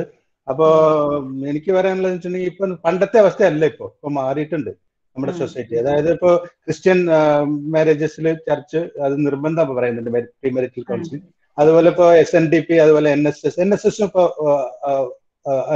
വേണം, നിർബന്ധമാണ് അവിടെ രജിസ്റ്റർ ചെയ്യണമെങ്കിൽ. അപ്പൊ സൊസൈറ്റി ഈസ് ചേഞ്ചിങ്. പക്ഷേ ഇപ്പോഴുള്ള കൺസേൺ എന്താണെന്ന് വെച്ചിട്ടുണ്ടെങ്കിൽ ഇപ്പൊ മാം പറഞ്ഞതാണ് ഏറ്റവും പ്രധാനപ്പെട്ട കാര്യം. അതായത് അത് സ്റ്റാൻഡർഡൈസ്ഡ് ആയിട്ട് അത് പെർഫെക്റ്റ് ആക്കിയിട്ട് അതിന്റെ ആ ഫലപ്രാപ്തി പരിപൂർണമായിട്ട് ഉറപ്പുവരുത്താനുള്ള സംവിധാനമില്ല. അതിന് സർക്കാർ വിചാരിച്ചിട്ട് നിർബന്ധമാക്കണം തന്നെയാണ് എൻ്റെ അഭിപ്രായം. അതായത് പ്രീമെഡിക്കൽ കൗൺസിലിംഗ് എല്ലാവർക്കും വേണമെന്ന് സർക്കാർ നിയമമാക്കണം. ചില ഏരിയകളിലൊക്കെ മാത്രമേ ഉള്ളൂ. ഇപ്പൊ സാർ പറഞ്ഞ മാതിരി ചില ഏരിയകളിൽ ഇറ്റ് ഇസ് ദർ, എല്ലായിടത്തും ഇല്ല എന്നുള്ളതാണ്. അതിനാണ് ഗവൺമെന്റ് ഇൻവോൾവ് ചെയ്തിട്ട് എല്ലാവർക്കും ഒരുപോലെ ബാധകമാക്കുന്ന രീതിയിൽ കൊണ്ടുവരണം. മാൻഡേറ്ററി അല്ല, എല്ലാ സ്ഥലത്തും ഇല്ല. ഇറ്റ്സ് നോട്ട് എല്ലാ സ്ഥലത്തും ഇല്ല. ചില ഏരിയയില് ചില NSS ഓർഗനൈസേഷൻസ് ചെയ്യുന്നുണ്ട്, ചില ഏരിയയിൽ മാത്രമേ ഉള്ളൂ. പക്ഷെ ഇതൊക്കെ അണ്ടർഗോ ചെയ്താലും റിയൽ ലൈഫിലേക്ക് വരുമ്പോൾ സിറ്റുവേഷൻ വിൽ ബി ഡിഫറെന്റ്. ഇപ്പൊ ഇവൻ അറിയാം, നമ്മളെ ക്രിസ്ത്യൻസിന്റെ ഇടയിൽ തീർച്ചയായിട്ടും അങ്ങനെ അവര് എനിക്ക് തോന്നുന്നു അവര് കുറെ ബെനിഫിറ്റ് എടുക്കുന്നുണ്ട് ഇത്തരത്തിലുള്ള preparations. പക്ഷെങ്കിലും after marriage everything goes ups and down, ആ ഒരു അവസ്ഥയിലേക്കും വരുന്നുണ്ട്. സോ ആ ഒരു എന്താ പറയുന്നത്, ഒരു റീസെന്റ് പ്രിപ്പറേഷൻ തീർച്ചയായിട്ടും ഹെൽപ്പ് ചെയ്യും. അതിനു മുമ്പായിട്ട് നമുക്ക് ഫാമിലിയിൽ നിന്ന് ഫ്രം ദ ബിഗിനിങ് ഒരു കുട്ടിക്ക് കിട്ടുന്ന പ്രിപ്പറേഷൻ, ഗൈഡൻസ്, പാരന്റിങ്, ആ ഒരു കാര്യത്തിൽ കൂടുതൽ ശ്രദ്ധിച്ചാൽ കുറച്ചും കൂടി ഒരു ബെറ്റർ അറ്റ്മോസ്ഫിയർ ക്രിയേറ്റ് ചെയ്യാനായിട്ട് സാധിക്കുമെന്ന് തോന്നുന്നു. Sister, sorry, we are extending like anything, and we are not allowing you to continue your class.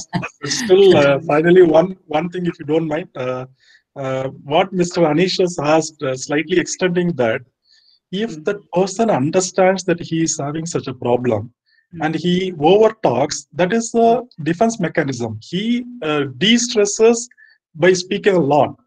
Can I look at it that way? Yes, that's why I said let him go to a psychologist. What is to diagnose what is his real problem, whether it is a part of or symptom of bipolar or something else. Madam, ഞാനൊരു കാര്യം ചോദിച്ചോട്ടെ.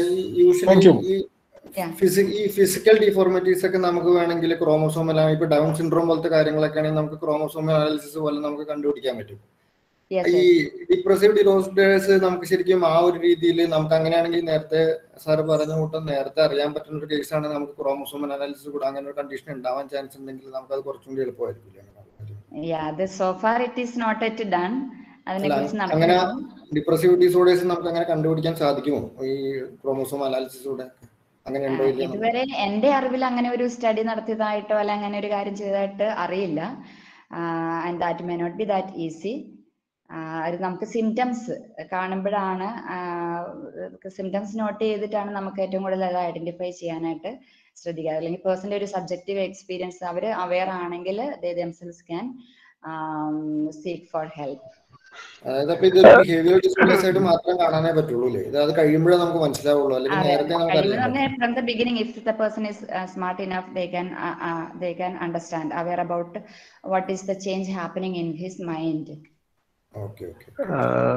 Sister Varghese speaking. Can I? Yes. See, now we are concerning about psychological problems, and all are having the problems of psychiatric problems. They are discussing psychiatric problems, and we are learning about psychological problems, isn't it? So my suggestion is that we just gather the students together in one place and let some psychiatrists take the classes. And before that, all the students after the class, after the course, note down all the doubts like this, and let the psychiatrist clear this in one or two sitting. That's my idea. Will you please? No. This psychological disorders is all psychology problems, and it is classified into psychiatric problems, neurosis problems, and a clinical psychologist should know all this. And it is not, of course, psychiatrists can help, and it is not necessary a psychiatrist should take the class. Okay. Thank you. Yeah. Treatment of depressive disorders, pharmacological treatment, psychosocial treatment, psychoeducation, physical exercise, electroconvulsive treatment is all we can apply. Now, Unit 9, schizophrenia and other psychotic disorders. Schizophrenia is the most severe or worst psychotic disorder. Okay. Schizophrenia and other psychotic disorders. These were earlier known as functional psychotic disorders, as these were not associated with any recognizable brain structure abnormality. ഇത് കാരണം functional disorders എന്ന് പറയുമ്പോൾ അതിൽ എന്താ പറയുന്നത് physiological ഒരു physical condition ഓക്കെയാണ്, പക്ഷെ ഓൺലി ഫങ്ഷണൽ ഡെഫിസിറ്റ് മാത്രമാണ് കാണാൻ സാധിച്ചിരുന്നത്. But now we can understand there is A genetic problem also, biological problem also behind it. Definition of psychosis. Psychosis is a psychiatric condition in which a person has hallucinations, delusions, disorganized behavior and impaired reality testing. സൈക്കോസിസ് അല്ലെങ്കിൽ psychotic ഡിസോർഡറിന്റെ പ്രത്യേകമായിട്ട് നമുക്ക് മനസ്സിലാക്കാൻ അറിയുന്ന symptoms ആണ് hallucinations, delusions, disorganised behaviour and impaired reality testing. ഈ പറഞ്ഞ കാര്യങ്ങൾ symptoms പ്രത്യേകമായിട്ട് ഉണ്ടെങ്കിൽ, ഇതിൽ 1 or 2 or 3 സിംറ്റംസ് ഉണ്ടെങ്കിൽ തീർച്ചയായിട്ടും അത് സൈക്കോസിസിൽ ഉൾപ്പെടുന്നു. Hallucinations are false perceptions without stimulus. Can anyone say what is hallucination? Example of hallucination?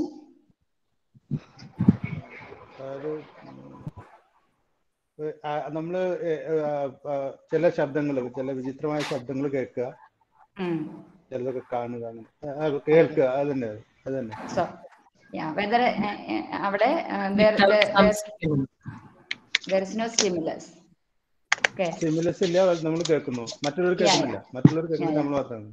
Yes. So that's why false perceptions, they perceive, but there is no stimulus or object. So a person starts perceiving something that does not exist in reality. These false perceptions can occur in all 5 senses like sound, sight, smell, touch and taste, and are called auditory, visual, olfactory, tactile and gustatory hallucinations.